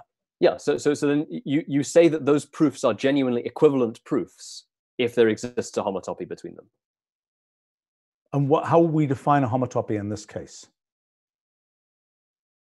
Well, so you obviously you have to induce some topology and have some notion of continuity, but basically an elementary notion of homotopy in this instance would just be a direct mapping of states onto states, edges onto edges, that would allow you to transform one path into another. So you're saying in the continuum limit of the multi-way graph, you're saying there should be a genuine homotopy. Yes, if that continuum limit exists, then there should be a genuine. So if you genuinely took the space, the topological space of some particular type, the topological space effectively of all proofs, then it would be a bona fide homotopy.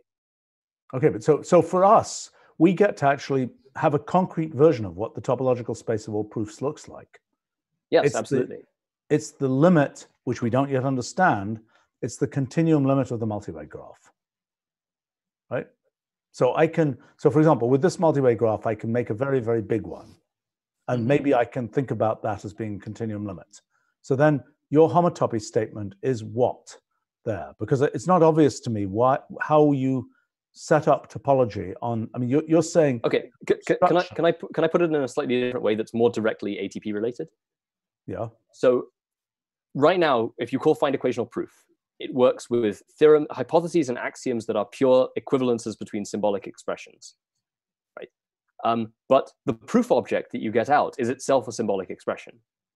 So it could be that we could also call find equational proof with hypotheses and axioms that were equivalences between proof objects. It happens that we don't currently support that, although I've thought a bit about how you might do it. And what you could get out, and one thing that I'm interested in potentially implementing, would be then you could have a rewrite sequence, because each step in standard proof object, just between zero order symbolic expressions, is just a rewrite relation and a position. Yeah. But then you can then apply a rewrite relation to that rewrite relation, right? That rewrite relation has two paths. It has a left and a right, and then it has sub-expressions within the left and right. You could apply rewrite rules to that. And so then you could get a proof of equivalence between two proof objects, subject to certain axioms about equivalences between proof objects, and so on. So then you could construct some higher order generalization of find equational proof. And each one of those higher order pieces can be thought of as being a homotopy between proofs in the lower order. Okay, so let's just think about that for a second. So, I mean, one thing is we are inadequately categorified in some sense, in the sense that our programs equals data is not quite good enough, because our proof objects have a rather different structure from the objects about which we are making proofs right now. I mean, in other words, if we look at a proof object here, you know, this is a thing which is qualitatively similar, but it isn't exactly the same. It doesn't have exactly the same structure as the actual things that we're making proofs about. But let's assume, so in this case, with this proof, could we make, what is the proof object? The proof object is a path here, right? Yes. Right? Right. So you're saying that what we're doing is we're saying the original object is a string, the proof object is a path. We're now asking for correspondences between paths, correct? Right. So, so you could construct a multi-way system. Continuous of paths. deformations of these paths. What do continuous deformations of these paths mean? Without a continuum limit, we don't have a good notion of continuous deformation. Yeah, I don't think it makes sense to I mean, continuous deformation is somehow implying that this thing lives in some kind of continuous space, but there isn't a nice way to represent this in this. Well, but so maybe what not. happens Maybe in there's theorem an obvious. provers? Go ahead. No, I'm saying like that maybe we can attach a topology to this just from the rules, Yes, the rewrite rules. The most meaningful kind of topology you could attach to this thing is called Grothendieck topology, I think. Where Can you say Grothendieck? What did you say? Grothendieck, yes. He's a big figure in this whole infinity category. Yeah. Anything. I've just never known how to pronounce this fields where as soon as you hear a particular name, you know you're going into deep abstraction. And Grothendieck is one of those names where you know, very fascinating ideas, but typically very abstract. So what he did is he basically took the axioms of topology, so, you know, finite intersection, arbitrary unions, and categorified them, which basically means that now you can endow a category with a topology called the Grothendieck topology in a way so that if what you started from is just a topological space, then you have a way to create a Grothendieck topology that coincides with the one you started from. But in this case, this is, I think, particularly relevant because these graphs can be seen as posets. And so as soon as you start considering the category of paths over these graphs, then this thing gives you a nice toolkit to think about topologies over this thing. Okay, I want to understand Grothendieck topologies. This may be a tall order, this may be difficult, but I want to understand how these work. So the first thing you have to understand is the concept of sieve. The idea of a sieve is that you pick one vertex in your graph, whatever you want. So is this a graph that I could use as my sample? Yeah, we can use this one, no problem. So if you pick like the one random I'll vertex. pick that vertex. Perfect. Okay. So a sieve is a set of arrows into that vertex, which is... Right, I'm going to pick this vertex instead, just to give me some more arrows. Okay. No, it's into, it's not from. So if you pick that one, there are less arrows that are going in there. All right. Okay, fine. Okay. Right. So you take this one, and basically the idea is that every set of arrows that are closed by precomposition form a sieve. So for instance, you can generate a sieve by taking the arrow that goes upwards, the first one that goes from BA, BAB to BBAAB, let's say. Nope. If you go back to the selected vertex. Which one? This vertex here. So if you take that vertex here, there is only one possible sieve on the first vertex, which is the empty one, because you don't have any arrow going in. Now, if you take the 1, 2, 3, 4, the 4 to 1 vertically from the first one,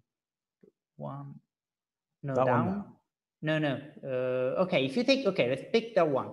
In that case, you have Letting us to increase the size even more. Let's increase one more step. The problem is if we increase too much more, we won't be able to see much of a graph. Okay, there we go. So if you take BBABA, BBA is the second one. Okay, this one here. Yep. It's the second one from the top. This one here. Where is your mouse? Yes, yeah, it's that one. That one. Oh, I think, okay, yes. Oh, you may have a delay for the mouse. Yes, exactly. That's so BBABA, you can have only two possible sieves there. The first one is the empty one, so you do not consider any arrow. And the second one is the one that goes from BBBAA to BBABA, okay? Yep. And now if you go to BABAB, you see that the situation is a bit more various, because you can have the empty sieve, but then you have two different arrows going into that vertex. So you can either consider the sieve that goes from that is generated by the arrow that goes from BABBA to BABAB. Yep. And again, if you take this arrow, you have to also take this arrow composed with the other one that goes into BABBA, and this one also has to be composed with BBBAA. So these things have to be downward closed. Okay, so wait a minute. So all we're doing here is we're taking we're going backwards up the arrows that lead to a particular state. Precisely. Okay, so I understand. What you can do is you take, basically, you say a sieve is just a set of arrows which is closed with respect to this going backwards kind of thing. Okay, wait a minute. You're saying a sieve as in SIEVE or something different? Yes, sieve, precisely, yes. Okay. So in graph theory, isn't that just, what's the function that does that for us? Vertex in component. Vertex in components, exactly. Yeah. Right, so this, right, okay, so you're saying it's the vertex, the infinite vertex in component of the particular node is the sieve of that node, is that correct? You can have many sieves because, again, for instance, in the case of BABAB, I can start by considering only one of these two arrows that go in, or none of them at all, or both of them. Right, but so what we're saying is there's a vertex in component for BABAB, and we could say, for example, the one level vertex in component is just that. Those are the things that will lead into, that's the 0th vertex in component, the thing itself. Mm-hmm. That's the one that is that pre-image there, so to speak, then that pre-image. If I go to the 2-level vertex in component, I'll get that state there. I can go to the 3-level one and so on. But you are thinking in terms of vertices now, while you should really think in terms of edges. The sieve is a set of edges. But, okay, fine. Okay, all right. So we've got those edges. We can generate those. I'm not quite sure exactly how to do that. That's probably the. But you know, the interesting thing is that there are, again, many different sieves that you can put on the same thing, because after you specify basically a bunch of arrows, you have to do the infinite, like, downward composition with all the other arrows that you have. But for instance, if I say, okay, what is the sieve generated on BABAB by the empty set, then this is the empty sieve, because you just don't have any arrows to start with, so you don't have to do any sort of composition. If you only start with the arrow that starts in BABBA, then you only have to take care of that sort of path and not Okay, but we've got a construction for the sieve. Now what do we do with the sieve? Now the point is that these things can be used to axiomatize the equivalent of an open covering of a topological space. So an open covering of topological spaces is just a bunch of open sets, so that their union covers the entire space, topological space we are talking about. And in this case, the idea is that for each vertex, you want to choose a sieve, and you want to do it in a way so that there is some compatibility conditions between different sieves that are listed in the Grothendieck topology page. And basically what this gives is an abstract axiomatization of open covering, which does not need, to talk about topological spaces. And this thing really formally behaves like an open covering in topology. So this thing basically allows you to use a lot of geometric machinery, even on spaces that are actually discrete, like this one. And then, after you have a notion of open covering, you will automatically, if you deep dive enough into this stuff, you will obtain an appropriate notion of homotopic equivalence, for instance. So you may obtain an appropriate notion of continuous function and continuous deformation. So the idea is that since this thing doesn't really look naively as a topological space, this is the most abstract way to put a topology on it. And that would be the thing I would start from, also because... May I ask a question? Yes, absolutely. Is there some freedom in how you attach this topology? Yes, or is absolutely. it sort of like... No. So we do have some choice here about we could make a topology that's somehow compatible with the rules that generated this model. That's exactly what you want to do. That's exactly what you want to do, yes. So you can see that there are, for instance, two, let's say, trivial choices of topologies that you can take here. The first one is for each vertex, you take the biggest sieve you can. So you just consider literally all the arrows going in that vertex. You do this for all vertexes. And the other obvious choice is to take the empty sieve for each vertex. And these two things should both give you two examples of Grothendieck topologies.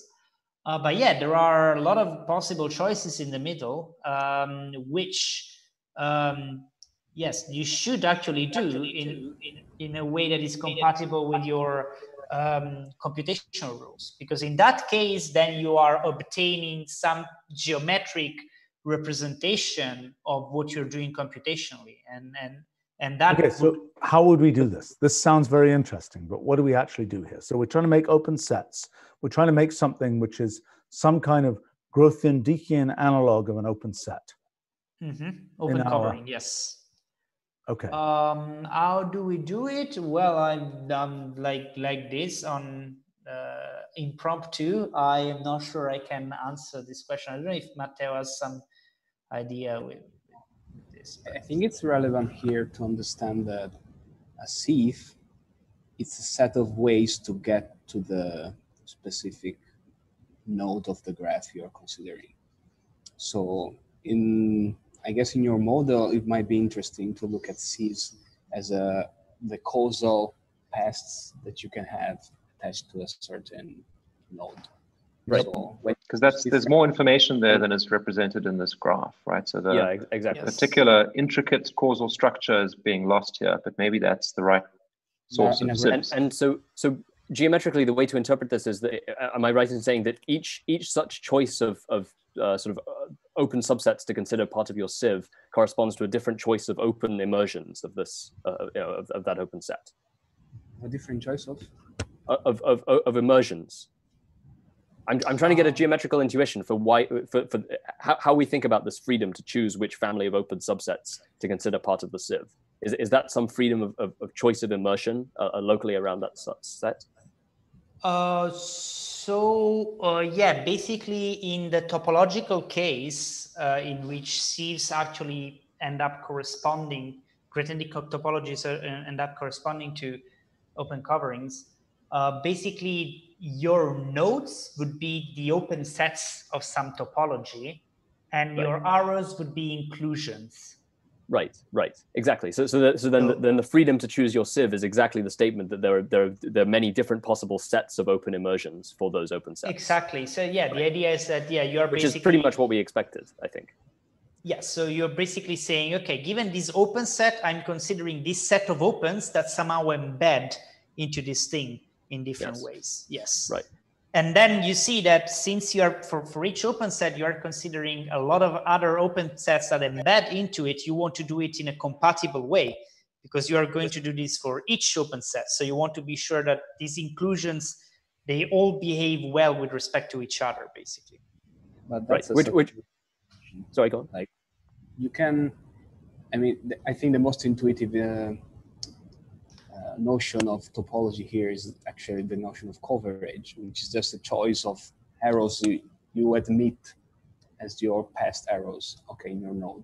And then you can generate everything to get a Cs, and then you get a proper topology. But like when you specify a covering for an open set, you specify like a family of sets covering. But like the true notion of sieve corresponding to that should be not only the open sets you choose, but also their subsets, right? Yes, but that's something that you get freely, you know, you just specify the big ones and you say, those are the ones the chunks of the space that I want to consider separately. And then whatever is inside the chunk gets along. And same for the compatibility condition, you add them freely. Exactly. So with the evolution causal graph, all of these properties I think are satisfied recursively because each possible choice of open immersion effectively corresponds to a different choice of updating order, a different choice of space-like hypersurface foliation. And so as long as that is consistent with the causal partial order, then we know that is also a valid open immersion for all of the open subsets. And so then that gives us a valid Grothendieck topology. Okay, hold on. That sounds very interesting. In terms of what let me try to understand that. Okay, so you're saying we look at the evolution causal graph. Right. So my point is simply, so to the extent that I understand it, each choice of sieve, which is a choice of open immersion around for some open set, is really just a choice of updating order in the context of a multi-way system, right? Because it's a choice of a collection of incoming arrows. That should be correct. Yes. Right. So and we have a way of parameterizing that in terms of collections of space-like separated updating events that satisfy the causal partial order. So the condition that these things that they play nicely with each other is the condition that they're compatible with the causal partial order. And then if they're compatible with the causal partial order, then we also know that in order to get to that point, they had to have been compatible with the previous causal edges. And so not only do we get the validity of the open subsets in that sieve, we also get the validity of the immersion of the open subsets in those open subsets, and so on. So all we need to know is the evolution causal graph, I think. So you're claiming that these different choices of open sets are effectively different foliations of our system. Well, that was why I was asking about. That was exactly why I asked about immersions, because I think that's the correct way to think about it. So you think that the choice of open sets, just so I understand, so you think the choice of open sets is basically exactly equivalent to the choice of foliations? May I support this with another way of looking at this, please? Because Grothendieck topologies are actually an instance of an even more general notion of topology with a Liouville-Tierney topology, right? And that's more logical in its interpretation, because a Liouville-Tierney topology is defined as a kind of a modal operator on the logic of your category. We don't need to dive into this. But the point is that you can consider choosing these open sets as a way to choose in which way you can assess the truth of a statement in that point, all right? So I guess that it's really supporting the foliation interpretation, since, I mean, I can get to this point in many ways, but as a observer there, I have this set of things that I look at if I want to assess the truth of a statement here. Exactly. Okay, so explain that. So my question is, my point is that spell this type of, I didn't get spell this type of topology. Do you say the Liouville-Tierney? Is that how you? Yeah, Liouville-Tierney. Yep. Yeah. Spelled how? Lawvere. Lawveretierny, I think. But there's a dash. There's a dash. Okay, I've heard of this. Yes. All right, I was trying to decode Tierney or something. Is that right? All right. Yes. Okay, and so this is explain what this is again. I mean, this is defined in the context of topos theory, which is like, yeah, a really big subject to touch now. But anyway, any category has a notion of logic, which is internal to the category. It's like a language I can associate to a category to speak about the objects of the category. Yeah. All right. And maybe some stupid example. If your category has a product, then logically this means that in your category you have a notion of taking pairs of things. Yes. Or for example, the closed structure we were talking about, which was the arrow. That's something you can use in your logic, in the internal logic, to make function types. Okay. Right. But that's a pretty big argument. Yeah, okay. So Jonathan, can you explain, because you understand more? Right. So whereas before, okay, in the context of what we were discussing earlier, right, we were discussing these notions of like a type theoretic interpretation of true and false, right? As Fabrizio said, you have this type true, which has a single element. You have a type false, which has no elements, and then you can say a statement is true or false depending on whether the type true or false is inhabited for that statement, right?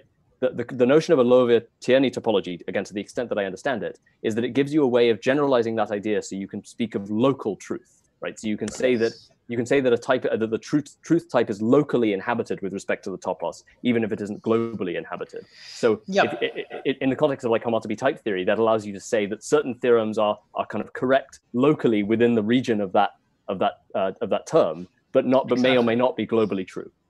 Exactly. And the one way to see this is that basically it's not really the proper formal word, but enriching your truth values.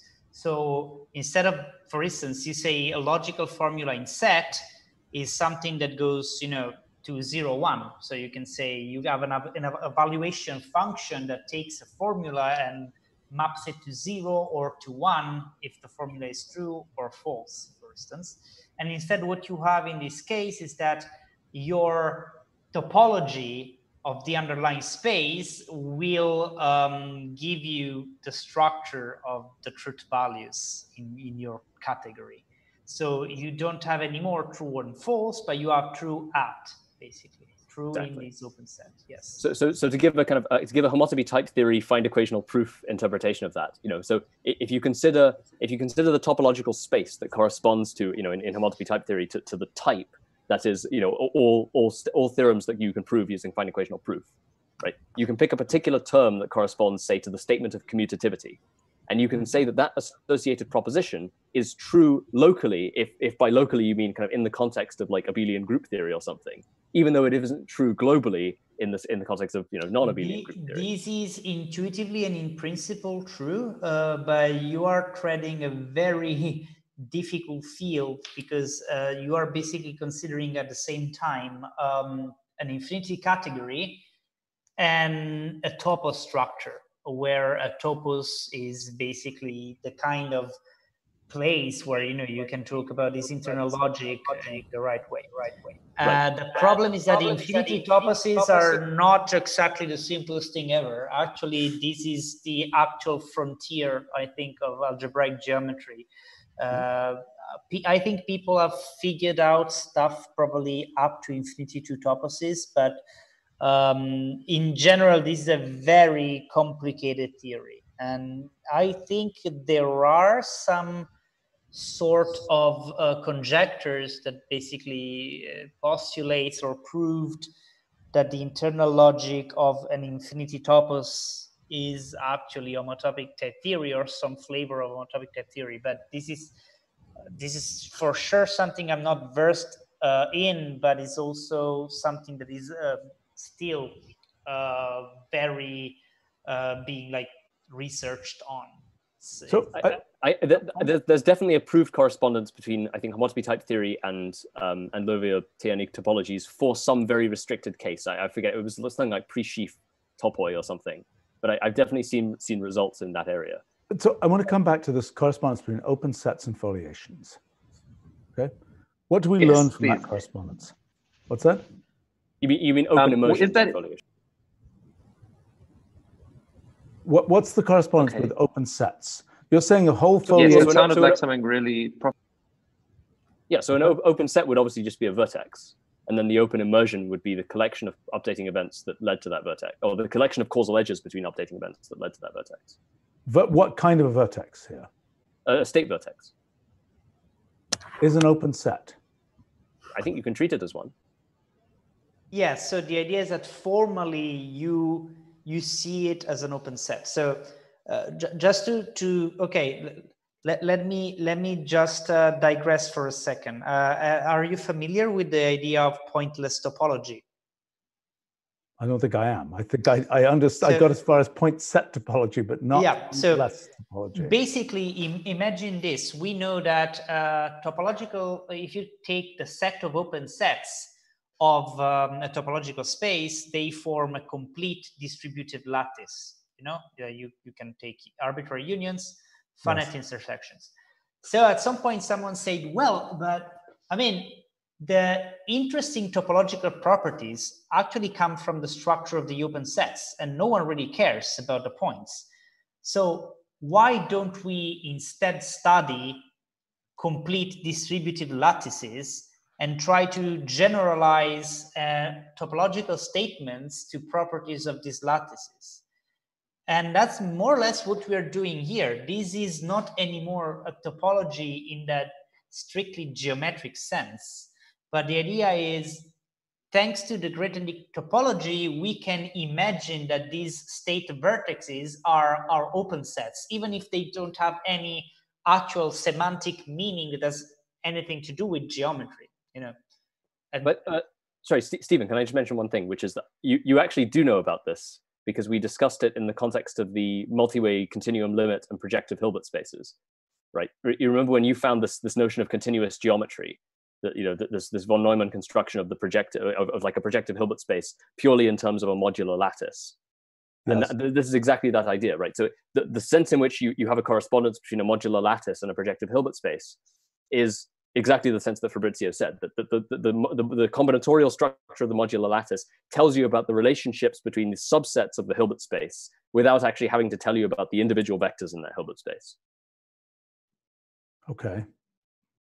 Okay, so wait a minute. So this is, you're saying you can map out, I mean, when you're talking about sets, it's a sort of a discrete, almost combinatorial thing. And you're saying you can talk about relationships between sets without ever thinking about the underlying. So I mean, what's interesting about that, and maybe that's what you were basically saying, is what we have in our systems is that description of the relationship between what you're describing as being like open sets. And so then the question is, does that sit on top of some continuum thing? I mean, you're saying there could be a continuum thing of which our system is the open set description, so to speak. Yes, exactly. So what I'm saying is, yes, is there a sufficiently generalized notion of topology for which these things behave like they were the open sets, and we have a notion, I mean, after you have a topology, then you can define the notion of continuum mapping, continuous function over this topological space. Okay, so what is for us, given this idea that the open sets are the nodes of this graph, what is the notion of continuity then? Well, the point is, thinking about open sets strictly is a bit misleading, because what the Grothendieck topology does for you is that it states things in terms of open coverings. So all these choice of sieves and stuff gives you the equivalent of an open covering for a topological space. So the first thing to do would be, let's describe continuous functions in terms of open coverings and not in terms of open sets. That would be the first step. I'm sure this is being worked out. On this multi-way graph, a function means you assign a value, for example, to every node in the multi-way graph. Yes, that would be a way you are mapping these vertices to something, basically. Yes. Right. So we assign a value to every vertex. Yeah. So then a continuous function might be, well, what would be an example of how we might define a continuous function? If we're doing that, what is a continuous function then? Use the definition which says that a continuous function pulls back open sets to open sets. That's actually nice. Yes. So if you have two of these graphs, like the one I'm seeing right now on the screen, and you have a mapping sending vertices of one to the vertices of another one, and if we think of the vertices as open sets, then you want to pull back open sets to open sets. And, oh, well, actually here, the correct notion of open sets would be not a single vertex, but the whole set of vertices and edges going and arriving to the set, which is the upward closure of that vertex. Right. Because the spot continuity. The motivation that the motivation we started with was to try to think of homotopy in this context. So it was like, what do continuous deformations of paths look like, right? Are we at a point where we can think about that, or because that's something that genuinely I think is like super interesting. Like what two paths are close to each other, and which paths are close to each other and which aren't? Can we answer that question? Or? Actually, I want to make a suggestion here. So we've got this idea of branchial graphs, which is a way of deciding which that's a way of deciding which nodes are close to which nodes. We could imagine a similar kind of thing that is asking for the paths, which path is close to which other path in the same kind of construction. So a branchial graph is constructed by taking like I could take the branchial graph here by saying which nodes here are related by being the successors of a common ancestor. Okay? Mm-hmm. So I would say that the analogous thing would be, if you want to know which paths are nearby, we could imagine doing the same thing for paths. We could imagine making a branchial graph with respect to paths. And we keep on talking about that. Jonathan, do you have any comments on that? Is that obviously silly? I mean, in other words, we can get a map. Let me take an example that's more interesting than this one. What's a good example? Let's see. Just try to get an example of something which would turn into a reasonable branchial graph. Hold on 1 second, I'll pick one up. But no, I mean, I agree that that's obviously something that's worth constructing because, yeah, I mean, once you have the interpretation, I mean, the topological interpretation of a path as some as effectively a parameterized family of vertex in components, and then you're asking whether those, whether the open sets in one such family map onto open sets in the other such family. Then you definitely have a notion of being able to define, path distance. So let's talk about that. I think this is very interesting. Okay, so let's just explain to the folks here what a branchial graph is, because it's relevant. Okay, so this is a multi-way system. Let's see, let's just draw this multi-way system. It's kind of silly, complicated thing here. So we've got a multi-way system. This is a very trivial multi-way system. Let's say 4 steps, and let's draw the states graph here. Okay, so this states graph, I have to make it wider, sorry, let's do that. So let's look at the states graph. This is saying these two states here, or let's take these two states here, right, have a common ancestor here, right? So that means, so our rule for making a branchial graph is join two states in the branchial graph if they have an immediate common ancestor. Okay, so those two states have a common ancestor.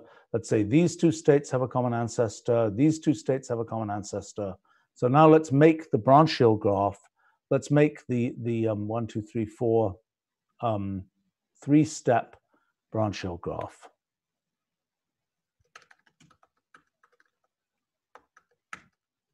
Okay, so that 3-step branchial graph should be a map of basically this level of the multi-way graph. Okay, it's saying, how do these states relate to each other? Those two states there, quadruple A, triple B, quadruple A, triple B, relates to triple A, BABB by being joined to that because they have a common ancestor. That makes sense? Mm-hmm. Okay, so this is a way of, so now what you guys are saying, so this is a way of relating states by looking at their common ancestry. Now, what you effectively seem to be talking about is there similarly a way to relate paths here to each other, right? So that's the homotopy question, would be, is there, which paths? So in this picture, we are saying, what's the distance between this thing, triple that thing, and that thing? We say it's branchial distance 2, okay? So in quantum mechanics, the interpretation of this is the map of entanglements between states. And this is telling us that the entanglement distance between these two states is 2 in this case. Okay, so that's the interpretation. Which would be a coarse approximation to the ADM gauge distance. Okay, that was what I was about to ask, is what's the physical interpretation? Okay, so let me understand what you're saying. So the ADM gauge... Each such path is a choice of foliation which we can parameterize in ADM, right? Is it a choice of foliation? Is it enough? Is it big enough to be each such choice of path? Wait a minute. Isn't a foliation a family? Oh, I see. Each path in the multi-way graph is a particular foliation. Yes. Yes. Or you can represent as a particular foliation. So then you're asking what is effectively the distance between two foliations. And so my conjecture is that what you're going to end up with is a coarse approximation to the gauge distance. That is the total lapse distance and the total shift distance between those two choices of gauge. How do you measure in the ADM formalism? How do you measure the distance between? Okay, so a choice of gauge. Well, that's what the ADM formalism is, or that's what, okay, to be more precise, that's what my discrete generalization of the ADM formalism does. It tells you, you have a hypersurface. The way you can parameterize how you get to the next hypersurface is for every point on that hypersurface, you say, what's the time-like distance between that point and its corresponding point, i.e. what's the number of causal edges you have to traverse, and then what's the space-like distance, i.e. what's the combinatorial hypergraph distance between the place where that updating event got applied and the place where the next updating event got applied. And so as long as you define those two quantities for every event, that completely determines the foliation of the causal network. So then if you're given two foliations, you can ask about what's the total lapse distance and shift distance, i.e. the total time-like distance and the total spatial distance, constructed, say, as a volume average over that entire causal network. And that gives you effectively a way of, that gives you a metric on the space of possible gauges. And then I think basically what we're doing here is constructing a coarse approximation to that metric. Okay, let's try and unravel this for other people for a second, okay? So the ADM formalism, so we have a differential equation, a PDE, the Einstein equations, let's say, and we are effectively trying to solve it as an initial value problem. So we're taking one space-like hypersurface, which is one simultaneous surface, and we're trying to figure out what are the values of parameters, curvature, whatever else, on a subsequent space-like hypersurface, correct? Right. And then what we're asking is, there are many choices of our foliation of the space in terms of space-like hypersurfaces. And what Jonathan is saying, you can parameterize those different sets of choices by at every point giving a lapse function and a shift vector. A lapse function being how far down in time you're going to get to the next space-like hypersurface, a shift vector being how far across in space you're going from every point, right? Okay, so now we've got this family of surfaces, which corresponds to one possible ADM sequence, so to speak. We've got another family of surfaces corresponding to another ADM sequence. Now you're saying there is a distance metric between those two families. But I didn't quite understand how you define that distance metric. Well, if you take the initial hypersurface in family 1 and the initial hypersurface in family 2, you can overlay them on top of each other, and you can define now, of course, your conditions of global hyperbolicity that you have in the standard ADM formalism go away, because those hypersurfaces obviously will intersect with each other. But then you can still define a lapse and a gauge. Admittedly, the lapse might be negative, which would obviously not be allowed in the conventional formulation, but which we can allow here. And so you can take an overall. You can compute the overall lapse and shift distance between those two hypersurfaces that are they are two different hypersurfaces for the same value. So what you're saying is it's a faux evolution. Instead of a genuine evolution from hypersurface in model 1 to hypersurface in model 2, it's a fake evolution that just says use the same formalism to make the comparison between these two hypersurfaces. Exactly, exactly. So, or in other words, rather than comparing hypersurfaces at two different values of the universal time function, you're comparing hypersurfaces for the same value of the universal time function, which is not normally how you do it. Different models. You're comparing two different foliations, yes. Right. But aren't you de facto defining a sheaf in doing something similar? Because it seems to me that what you're trying to do is saying, I map some of these things to some stuff, and if these mappings overlap somewhere, I can lift this to a mapping on the union of the two things that overlap. Did I understand this correctly, or? That doesn't sound completely wrong. It's not the way I think about it, but yeah. Sorry, continue. Yeah. So I mean, go ahead. I mean, this corresponds with sheaves. I've never understood sheaves, so we're. I can give you an easy example what a sheaf is. Let me try to do this trick here. A second. I'm trying to switch my camera. Now you should be seeing my hands. Oh, yeah. Right. Yep. Very nice. Okay, great. I'm not technological, unfortunately, so I'm using a very analog way of doing things. So the idea of at least you're left-handed. All the cool people are left-handed. Thank you. Yes, I am left-handed. So imagine that this is my space. It's literally like a plane and nothing more. And now I want to attach some sort of information to regions of the plane. So for instance, I can have this region here. And to this, I want to attach a set of things. Again, it doesn't matter what these things are. This could be, for instance, the set of continuous functions defined in this thing. Yes, actually, let's do the example with continuous functions. This is a nice example. I have my space, and I take this region here, and to this I attach the set of continuous functions on this region, okay? Now, you see that I can take a sub-region here and attach a set of continuous function like this. And now what I have is that this thing is included in this thing. And here things are counter-variant. Like I can take any continuous function in here and map it to its restriction in the small thing. Are you following me up to here? I think so. So the idea is that in category theory, this is, I have a base category called C, which is open sets, call this U, call this V, for instance, ordered by inclusion. So for instance, I have an inclusion of U into V, and this thing is mapped to set contravariantly, which means that if U goes into V, then continuous functions on U, continuous functions on V map to continuous functions on U via restriction. Cool.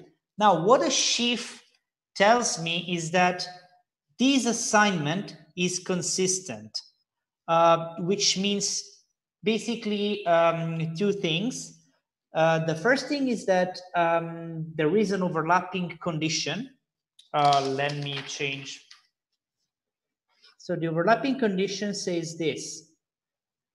Imagine I have this situation here. I have this small region and these big ones. Now, for what we have said, since this is included in these two, I have two mappings like this, okay? Yeah. Mm-hmm. Now, the idea is that, let me see, actually, I think I need UJ, yes.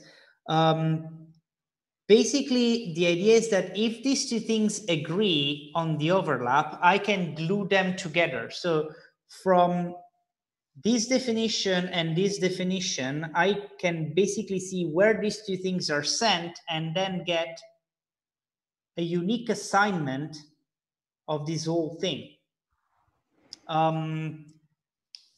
Let me give you one-dimensional example because it's probably easier. Let's imagine that this is the real line. And, you know, I have continuous functions here.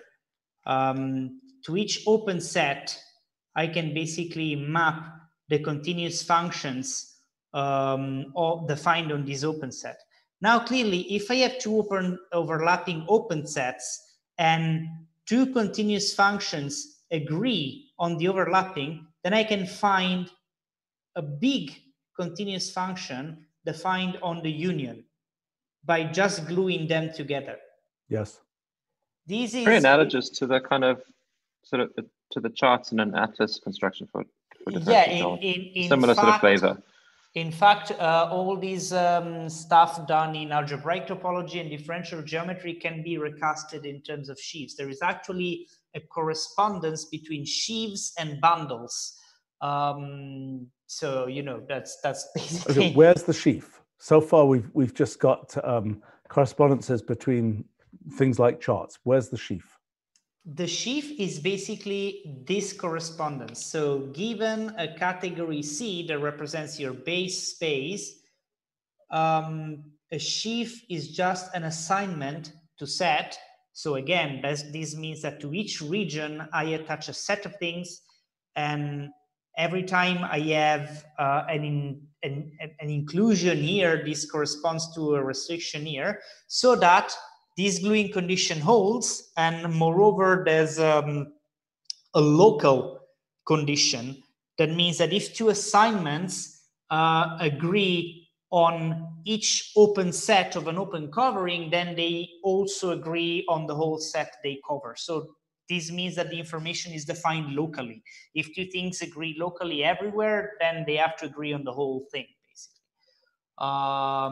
This is not like a super clean and nice way to say it, but the idea is that this is a particular kind of sheaf in which I'm attaching this is a functor to set, and the idea is that to each object I'm attaching, I don't know, continuous functions, and to injections I'm mapping restrictions. But you know, I could do things more generally. I could say to this region, I literally attach a set of things, and to this other region, I attach another set of things.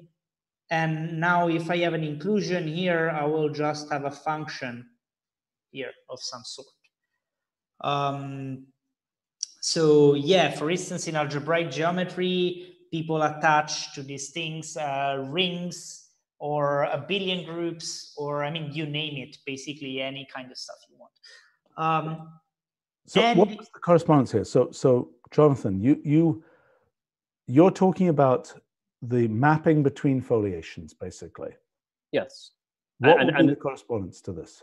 Well, I mean, so foliations of arbitrary spacetime can be represented in terms of sheaf cohomology classes. Explain. Which part? I mean, you have some topological manifold, right? You can construct, say, you can think of a foliation of that manifold as being like a CW complex or something, yes. Right? And and you can define, I think. In fact, you don't even need to use sheaf cohomology. You can use Ketch cohomology. I think in most cases, at least if the space is paracompact, I think they're the same. So at least locally, you can define that simplicial decomposition in terms of a sheaf cohomology. Which simplicial decomposition? The one. Wait a minute. Where's there a simplicial decomposition? There's, as I say, you take a manifold, you construct a CW complex. Okay.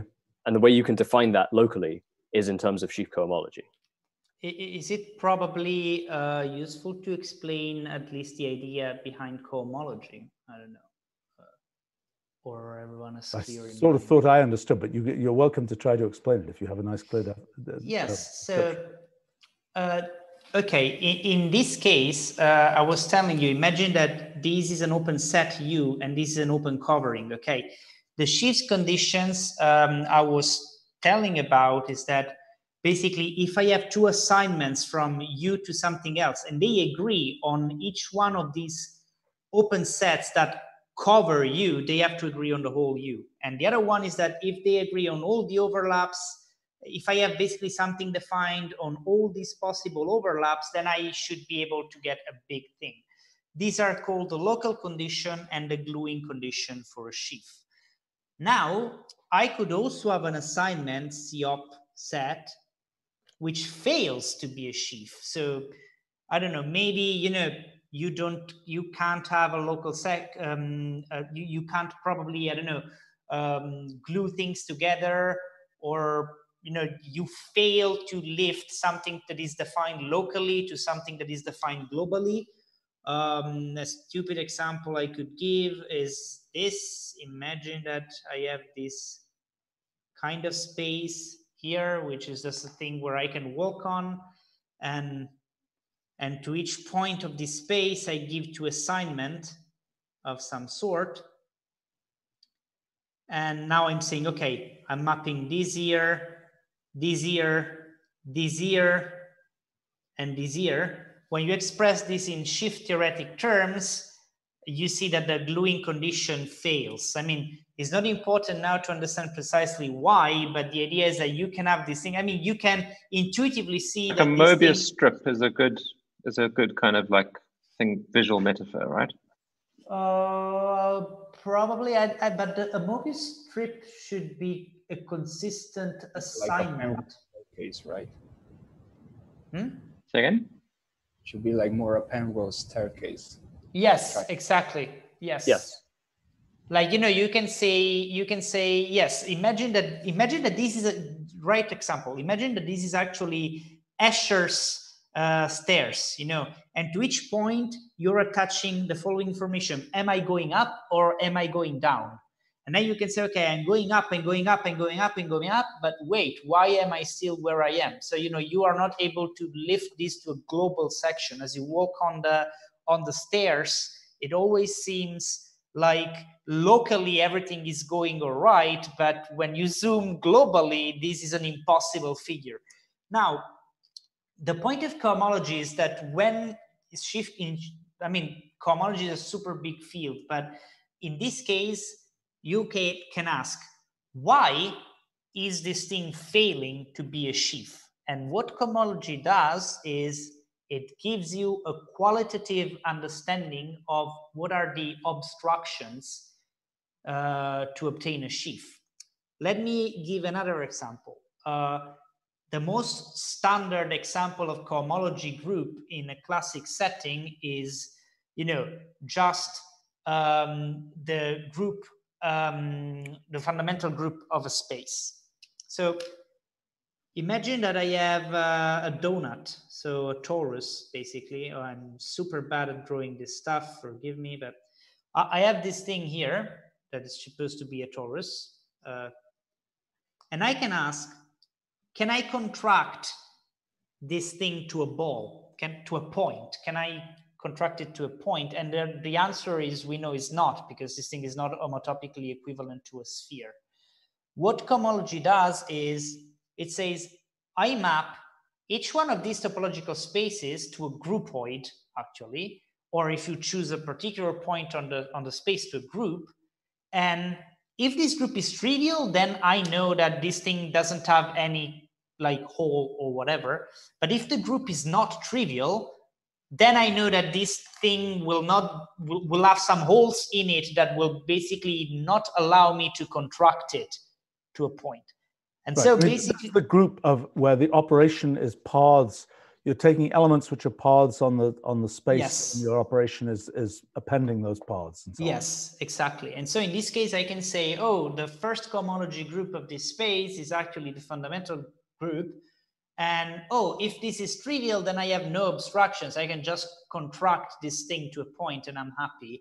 If it's not trivial, then I can't, but then I can study using group theory what this group tells me about why I can't. So cohomology is a way to do a qualitative analysis of why something that we would like to do fails. And in particular, in this case, yeah, I could basically have sheaves and I can say, okay, I want to test these sheaves for some property, or I may have some pre-sheaves that fail to be sheaves and I want to know why.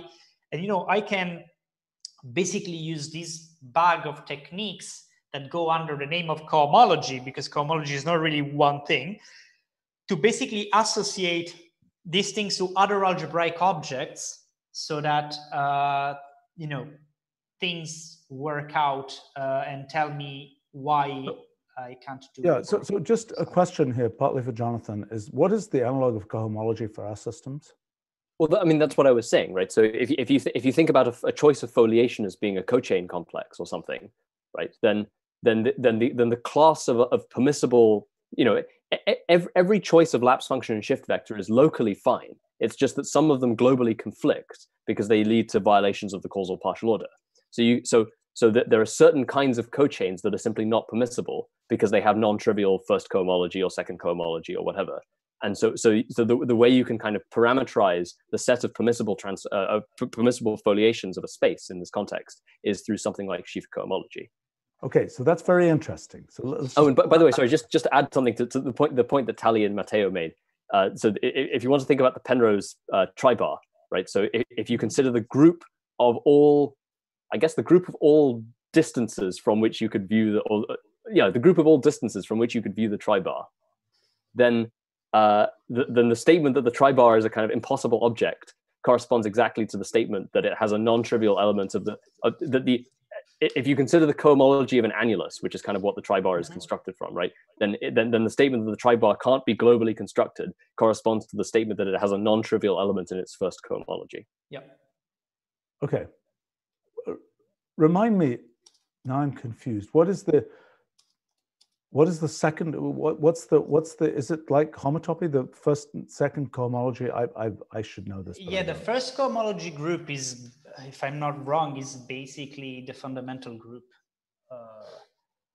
So I'm a little confused by something. So the description you gave felt like it was a description of homology rather than cohomology. And I know that they're related, but it wasn't clear in the example how to switch to thinking about cohomology, because I know it's like cochain complexes. Jonathan, you mentioned that.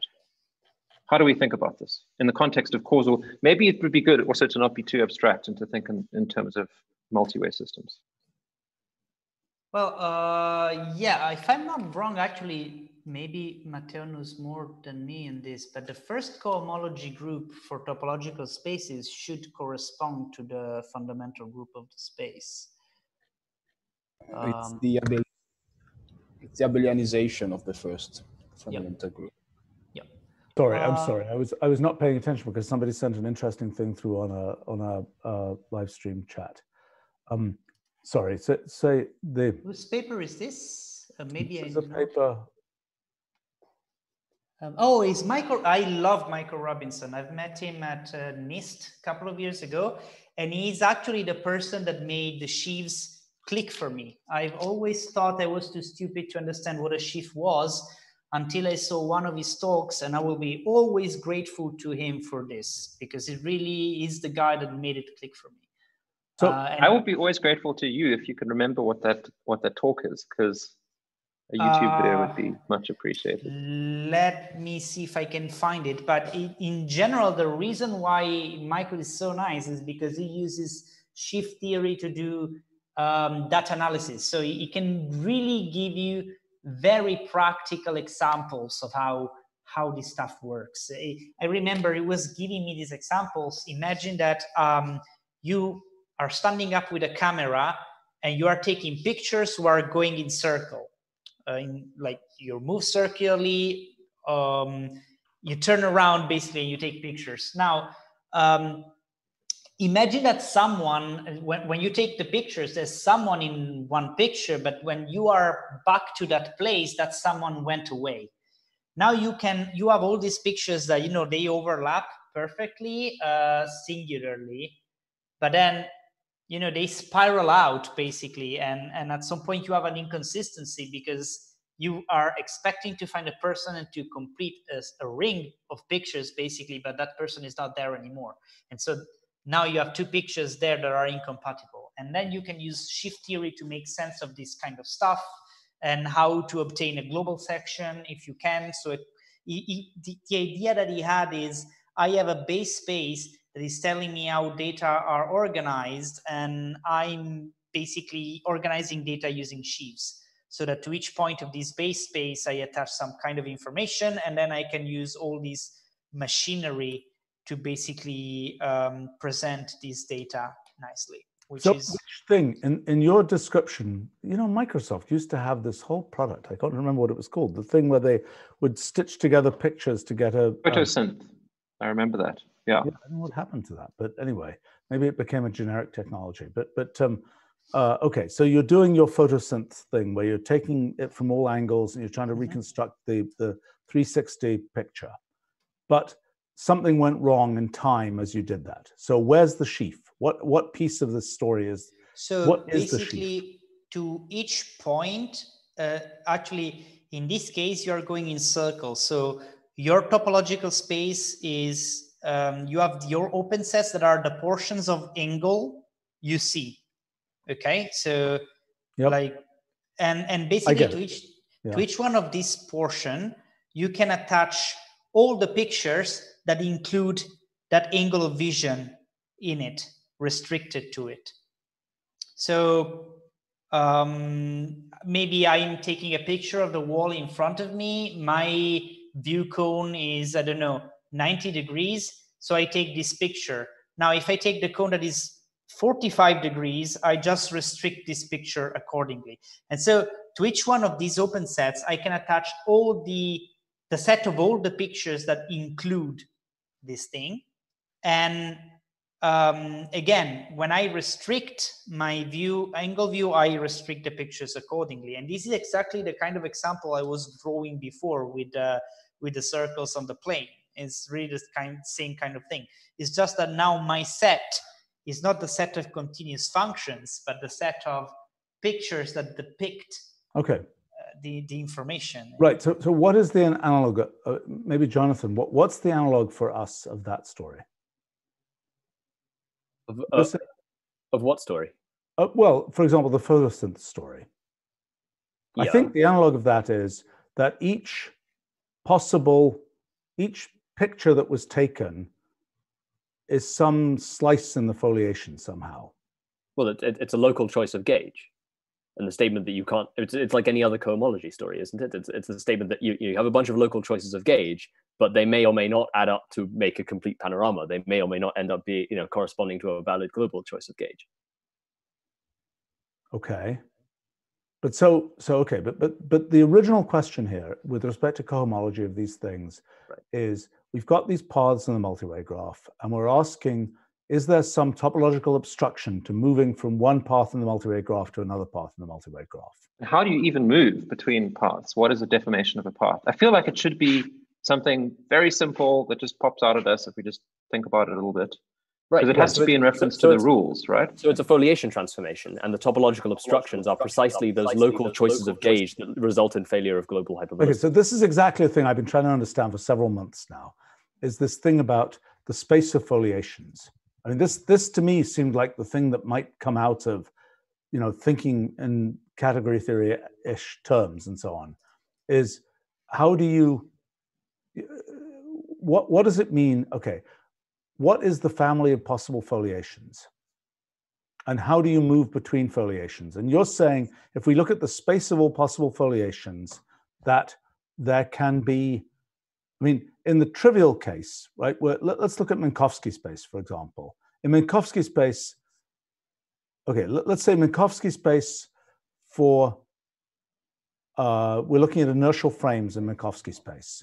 We've got a very trivial collection of possible families of foliations, right? And there is no topological obstruction in moving from one inertial frame to another, if I'm understanding correctly. No, but there's a topological obstruction in the sense that, well, okay, in this particular case, okay, you've picked the one case in which cohomology doesn't help you because the local choice of gauge determines the global choice of gauge for an inertial frame. That's the definition of an inertial frame. But for anything other than an inertial frame, just knowing the local choice of gauge doesn't tell you enough, right? You generally need all of the information about local choices of gauges to determine whether that's a globally valid choice of gauge, because you need to be able to determine if it's consistent with the causal partial order. So let's understand what you mean by that. By local choice of gauge, you mean a coordinatization, a space-time coordinatization, basically. Right, a local coordinate patch, as Tali was kind of alluding to.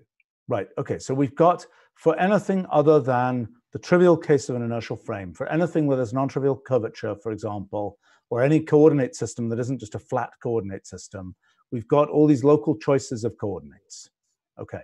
So now you're asking, as we transform from one, and now I'm also confused by another thing. What is the in a fiber bundle, for example, we would also have a local choice of coordinate system, and then we have this notion of a connection that tells us different, how we move from different local patches.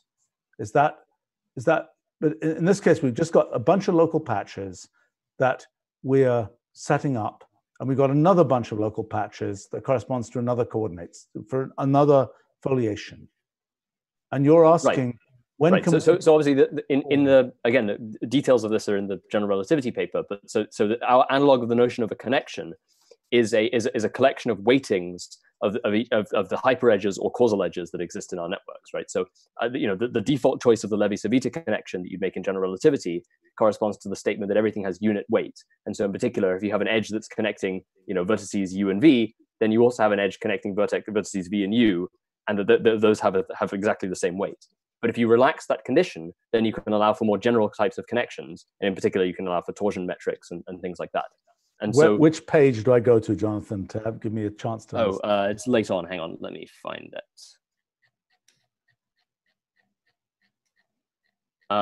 So it's somewhere. It's in the place where I define Riemann curvature on hypergraphs.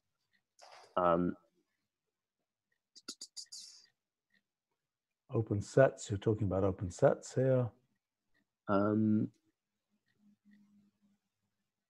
Oh yeah, okay. If you look at pages 29 to 30. What the heck is this? I didn't know you put this. Is this the arbitrary dimensional version of the Robertson-Walker metric? Yes. Oh, good. I didn't know you had that. You told me to put that in. Yeah, well, I thought it was a good idea. I didn't know you'd done it. Anyway, sorry. Pages 29 to 30. Okay. So if you look here, okay, so at the bottom there, in the definition of the one Wasserstein distance, so we have this parameter epsilon. So the epsilon is a coupling parameter that you can think of as being the elementary weight that you're assigning to each hyperedge. And so later on, I state that we're particularly considering the case where epsilon has a value of unity for everything. In which each hyperedge is assumed to correspond effectively to a unit of spatial distance. But you could have considered, so in that case, then you could have hyperedges that had different values, depending on which way you traverse. So then you could have torsion metrics. So yeah. you can actually define, it turns out in the continuum limit, you can define arbitrary connections this way. Okay, but so again, we're trying to figure out, why do we care about this? So one reason we care is because what we're talking about is transformations between possible reference frames, which I claim, although I don't know whether anybody believes me yet, that this is going to be important for distributed computing and thinking about that this idea of what the possible reference frame choices are is going to be important. But you're saying, what is the obstruction to moving continuously from one family of reference frames to another? What's the physics? What's the general relativity version of saying there's a topological obstruction? So that would be the statement that if you have two space-like you have two possible level sets corresponding to two different choices of universal time function, and you want to construct a continuous deformation from one to the other. There will be certain classes of hypersurfaces for which, even though the start and end points, the initial and final hypersurfaces are both consistent with the partial order of the Lorentzian manifold, there are intermediate ones which are not. And so that would correspond to a topological obstruction. Okay, but so what is that physically? So you're saying I don't have a good answer. Well, let's think about it for a second. I mean, so you've got two choices of reference frames, two choices and you're saying, I mean, as you move between these, as you make a deformation of the coordinate system to move between these choices of reference frames, you hit something that is not Okay, here's a trivial example, right? So if you imagine a universe with a cosmic event horizon. Yes. And you have an observer in one side of this cosmic event horizon and an observer in the other side, right? They have different reference frames that are just naturally defined by the expansion of the universe. But there is a topological obstruction that prevents you from transforming from one to the other, that is the cosmic event horizon. Okay. But this is going to be a more general, so this notion Exactly. of cohomology, go ahead. No, I'm agreeing. I mean, it's exciting precisely because the cosmic event horizon is an obvious topological obstruction, but there may be very non-obvious topological obstructions that we don't know about. And what it means when there's a topological obstruction is that this choice of reference frame, which we are thinking is related to these choice of that can be thought of as a sheaf, a choice of these sheaves, that there exists a way of essentially breaking the space of all possible choices of reference frames, discretely breaking that because of these topological obstructions. So we can essentially classify the sort of equivalence classes or something, the sort of continuously deformable groups of reference frames from the other ones. So physically, gosh, what on earth is that physically? I mean, what is that? What does it mean when there are two, like, for example, let's take the Schwarzschild black hole, for example. Are there, when you look at different choices of coordinates, whether it's, crystal coordinates or this coordinate or that coordinate, do you see things like this happen there? Is it continuously deformable from the original Schwarzschild coordinates to some more modern coordinate system for the Schwarzschild black hole? Well, no. I mean, so for instance, if you go from, say, the particular case that I think is probably most illustrative, if you attempted to go continuously from the Schwarzschild metric to, say, the Goldstrand-Panleve metric, then because of the existence of the coordinate singularity, there isn't that's a topological defect in your coordinate system. So there isn't a smooth, obviously if you get rid of the coordinate singularity, then you can make a smooth transition between the two. But otherwise you can't, because the coordinate singularity has to go somewhere. Okay, so but the existence of the coordinate singularity, I mean, I thought that was a special feature of a bad coordinate system, that it had a coordinate. Well, yeah, exactly. I mean, that's why the Schwarzschild coordinate system is not a good one if you're actually interested in black holes. So let's take an example on the sphere. Can we get an example on the sphere? Where there's plenty of coordinate systems on the sphere that have all kinds of crazy singularities. So if you're asking for different coordinate systems, you're asking.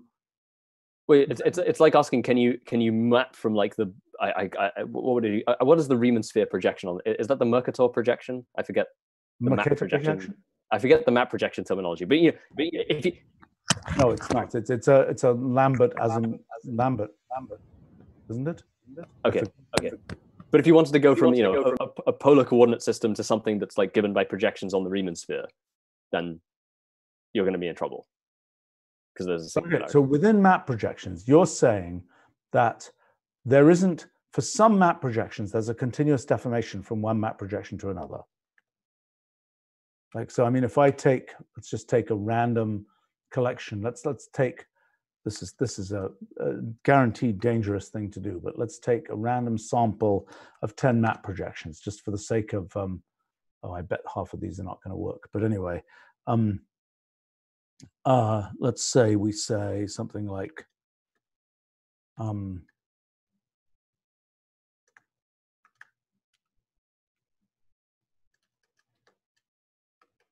this is really a horrifying thing to do. Let's see whether this even vaguely works. But so you're talking about, I mean, I'm just trying to be concrete, talking about map projections. Wow, why is this so slow? Maybe I have a bad feeling these SPC map projections are something really weird. That some kind of empirical projection. These are only coordinate charts. Oh, drat! Look at that. Well, let's see. Let's just try this. Ag. Oh, that's the wrong thing. 226. I think they're not. What am I trying to do here?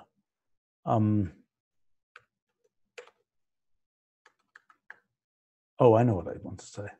Sorry, I just want to make something where we can actually recognize what's going on.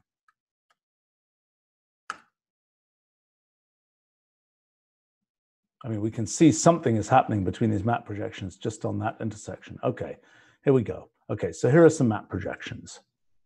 All right, so what you're saying is, there's some pretty funky map projections here, but you're saying that some map projections will have the property that we can continuously get from one, let's say from that guy to this guy, maybe.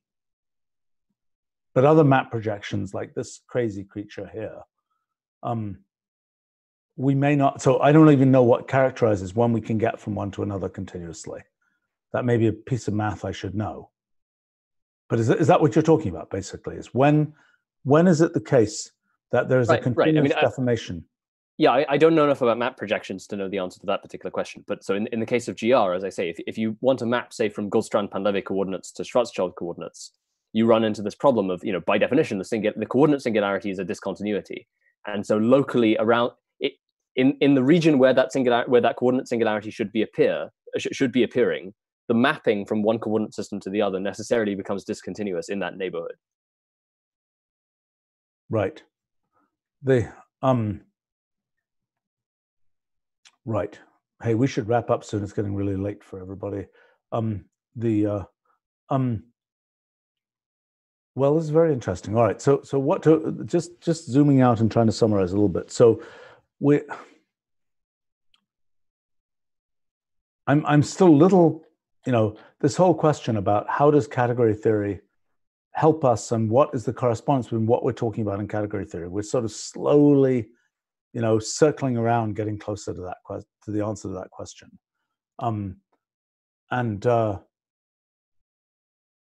You've raised a number of interesting things about, I think I'm beginning to feel a little bit more confident about saying something about this notion of mapping between between reference frames, or between foliations, but I don't think we really understand that yet.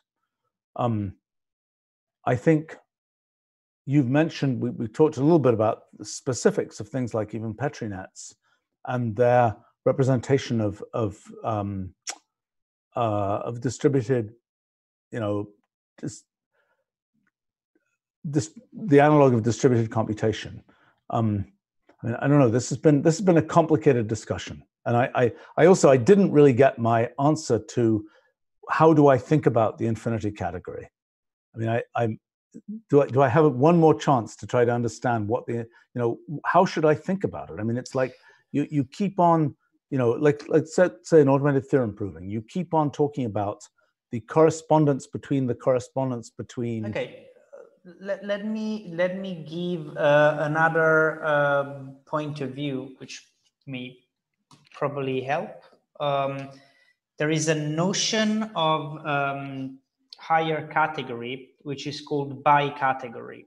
The idea is that in category theory, we require that composition of morphisms is associative, for instance, and the identity laws hold up to equality.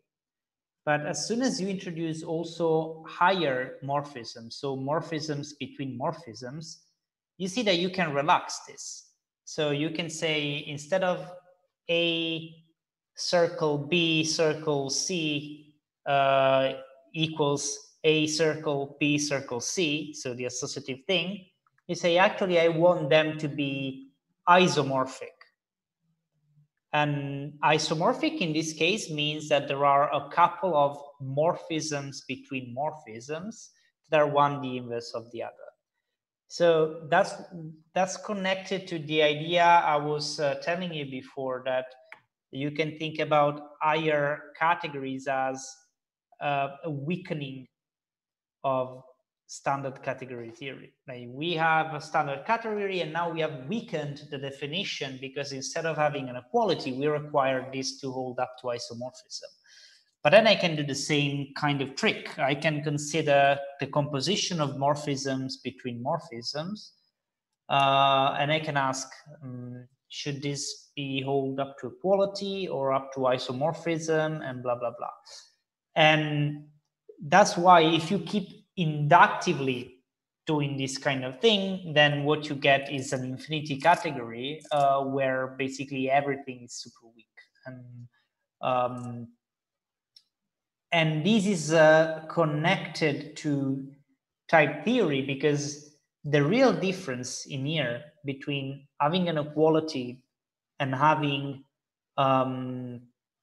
like you draw here an isomorphism, is that an isomorphism is a kind of constructive kind of thing. Like you really want to give a function, a morphism, you want to construct it that testifies that these things are this sort of weak associativity. So in this sense, it's like the most proof relevant version of a category you can think about, where you can't just say, oh, I go from F from A, B, C to A, B, C, but I also have to specify how I go there. And if I specify two different ways to do so in two different contexts, then I have to specify a way to go from one to the other, all the way up to infinity. I don't know if this clarifies things or actually makes it more complicated. No, I just don't have an intuition. I mean, to me, it would be very useful to understand, you know, we've got proofs, we've got correspondence between proofs, and then we go on with that process. So Stephen, imagine you had a version of fine equational proof where you feed in a theorem of the form proof object equals proof object. Yep. Right. But those proof objects are themselves proofs of equivalences between proofs and so on. That they are the individual substitution lemmas are not substitution lemmas on expressions, but substitution lemmas on rewrite rules that are themselves proofs of other substitution lemmas. Yep. Right. So the point that Fabrizio I think is making is that the highest level of generalization of that is one in which proving that the two proof objects are equivalent also proves that the proof objects, and if each of those proof objects is itself a proof that two proof objects are equivalent, proving that the first two proof objects are equivalent also proves that the proof objects contained within them are equivalent, and that the proof objects contained within those are equivalent, and so on. So it's a great weakening of the otherwise infinite number of equivalences that you would have to prove. You just prove one equivalence, and then all the ones the levels below it kind of cascade down. That's the notion of weak homotopy equivalence between terms in. So what does that mean? I'm still very. I mean, I think I. And then the model for that space is the homotopy type is the infinity category of homotopy types. So yeah, you imagine this. Maybe this clarifies. I have two terms of type A. Call them P and Q, and now I can consider proofs that these two things are equal. So where do these proofs live? Well, these will live in this type here. This is the type of proofs of these two things. Cool. But then in this thing, I can consider W and W1. And these will be two proofs that these two things are equal. Yep.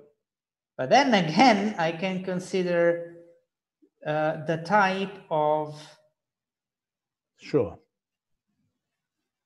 And you see, this is already an higher kind of homotopy type. So yeah, I get how this is constructed. I just don't have an intuition for what. I mean, this is P and this is Q, and a proof equals to say that we can go from one to the other. Sure.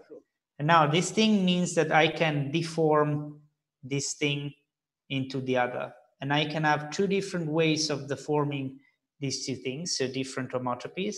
And now this thing will contain proofs that says that actually these two homotopies are homotopically equivalent. And I can, iterate this thing up to infinity. It's actually very difficult to visualize, I believe, but right. But so in the physics case, for example, this is like saying, okay, you've got these actual evolution paths, we've got the causal connections between events that happen, we've got the causal connection, we've got the foliations that are connections between events. And then what do we have beyond that? What do we think about? We could also not have anything beyond that. Like it's perfectly fine if we just have a 3 category or a 4 category or a 2 category. I understand that, but I'm just curious if there is an interpretation of going to infinity. Well, that's what I mean. I think it really depends on your model. I think that what is worth noticing here is that the way we go to infinity is defining things inductively. Like from the very beginning, there is a convenient inductive way. So in the physics example you make, it feels to me that there is a very big difference in how like our zero level things are interpreted, how the first level things are interpreted, because you say, okay, the first thing is causal structures, and the second thing is equivalences of causal structures, which may not themselves be causal structures. So I think that asking if we have an infinity category structure amounts to ask, is there a way to inductively keep going and thinking about relationships and things between things? And the answer may as well be no. Actually, I would be way happier if the answer was no, because infinity category theory is not the easiest thing in the world. So if you can avoid that, well, I understand, but okay. The thing for me is that understanding these first three levels, you know, it's already kind of you know, it's been already interesting to understand these first three levels, and I'm just have this suspicion. I don't know. It just maybe it's a piece of aesthetics, so to speak, that there's something to be understood beyond those levels, and maybe it's. I mean, what Jonathan is saying is the next level up is the abstraction between deformations between reference frames, basically. So Stephen, maybe the theorem proving example was too abstract, but if you want to think about the same statement in terms of multi-way systems, it would be, you know, in an ordinary state graph for a multi-way system, if you have two paths through that state graph, if you have just specifications of two paths, and then you define a mapping between those two paths that maps vertices on one path to vertices on the other, edges on one path to edges on the other. The fact that you can construct that mapping actually doesn't tell you that those two paths are valid paths in the multi-way states graph, right? What do you mean? I thought you said you started with two paths in the. You mean the mapping? Yeah, but that's how they're generated. But suppose I just give you, I just give you two paths, and I say, these are two path graphs, and here's a mapping from one to the other. From that information, you can't then deduce that those two paths are actually valid paths with respect to the original multi-way system. That's correct. That's equivalent to saying, if I just give you a proof of equivalence between two proofs, that does not in itself tell you that the actual expressions that those things are proving are themselves true, are themselves equivalent. Yes. Right. So if there existed an infinity categorical model for our sort of physics models, what it would be some ultra generalization of the Rullial multi-way graph, in which if you could show equivalence between two paths, it would necessarily show equivalences between all paths on all systems of the kind of lower levels of abstraction, including in particular equivalences between the actual states at the endpoints. Yes, I understand. That's the kind of thing I'm looking for, right? Yes. Because so this is a non-constructive argument, right? If such an object exists, that would be its property, but we don't yet know. Well, but I know, but to say that it's a generalization, it's the ultimate kind of correspondence between description languages in the Rullial graph somehow. That's what you're basically saying. It's some ultimate. Right. So it's a correspondence. It's a type of equivalence that implies correspondence between description languages, correspondence between updating orders, correspondence between causal foliations, and actually correspondences between individual states as special cases of whatever this more generalized type of equivalence is. Right. Seems worth looking for. And that seems like the ultimate sort of category theory prize, so to speak, in these models, will be to understand that, because that's what, in the original discussion here about category theory and using it as a pattern to see different kinds of things, that seems like to be able to see that everything we're talking about can be fit into one framework seems useful. I mean, it's just like, I do think that our correspondence between, for example, features of physical space, features of branchial space, features of Rullial space. I mean, the challenge I've been continuing to try to understand what's the, okay, you want to get really weirded out here. It's like, what's a particle? A particle in physical space, we kind of understand what might be topologically. What's a particle in branchial space? And Jonathan, here's one we haven't talked about yet. What's a particle in rulal space? I mean, that's sort of a yet weirder thing. All right. Anyway, we should wrap up here. But this was really interesting, and I haven't quite gotten rid of my fear of category theory. But that makes sense. It takes, I think, it takes years to. I mean, it is by far the most difficult thing I ever had to study, and basically, when I started my PhD, I didn't know anything about category theory, and I was forced to learn it because everyone in my research group was speaking category theory, so I had no choice. But if this wasn't the case, I wouldn't have learned it ever, because I find that the most difficult thing in category theory is that it's not enough to understand definitions. It really requires a mind shift. You have to start asking, not anymore who are the elements here and what they do, but what are the relationships that this structure has with other structures? And you need to embrace this perspective to be able to give the right definitions. And it's a very difficult thing to do. I got to the point where I was understanding all the definitions, and I felt like I wasn't understanding anything at all. Because and then at some point it clicks.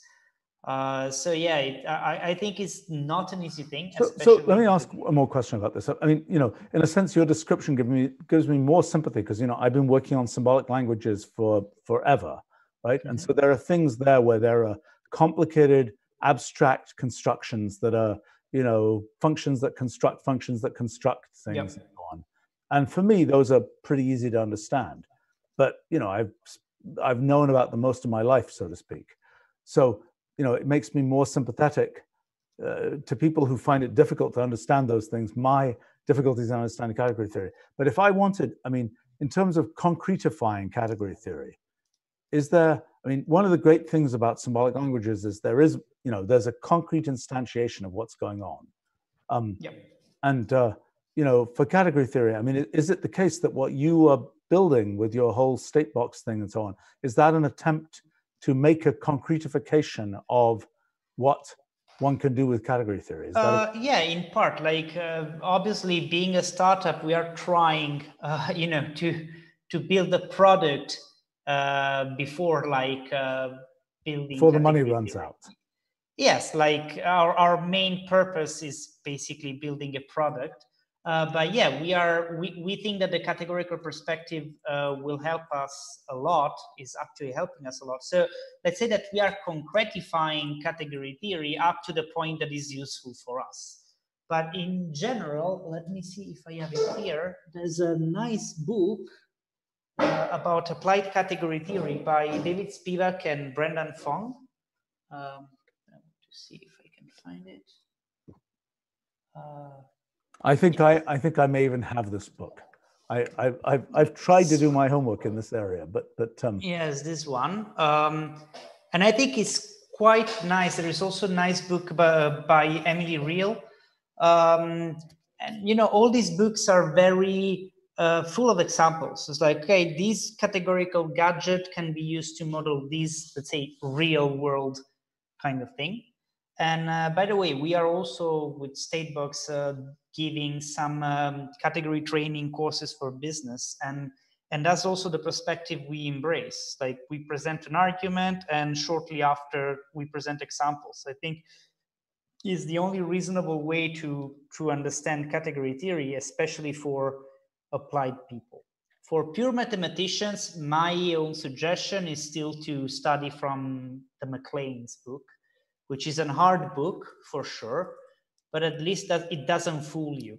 Like, I remember that one of the most disappointing things that happened to me in the beginning is that I started studying category theory on this book, which was very easy. And, it would give you a lot of examples that seemed reasonable. But actually the book was, let's say, just indulging on my set theoretic understanding of things. So every time I was like, oh yeah, okay, I get this, this is nice. Oh yeah, I get this. And then at page like 200, it finally introduces adjunctions that are really not easily understandable from a set theoretic point of view. And at that point, I realized I didn't understand shit. Like literally, I just wasted 1 month of my life thinking I was understanding stuff and I didn't understand anything. At least McLean is honest. Like it may take 1 week to go through 10 pages, but when you go through them, then you really understand what's going on. So it's really slow and incremental progress. And everyone well, let's see whether I can fit it into a lifetime, so to speak, understanding how category theory works. Yeah, I mean, I think it's not an impossible task. The categorical way is the, yeah, all right. Well, we should wrap up here. Well, thank you very much. And thank you. It's, thank you. It was a nice chat. Yeah, Bye, thanks guys. a lot. Okay.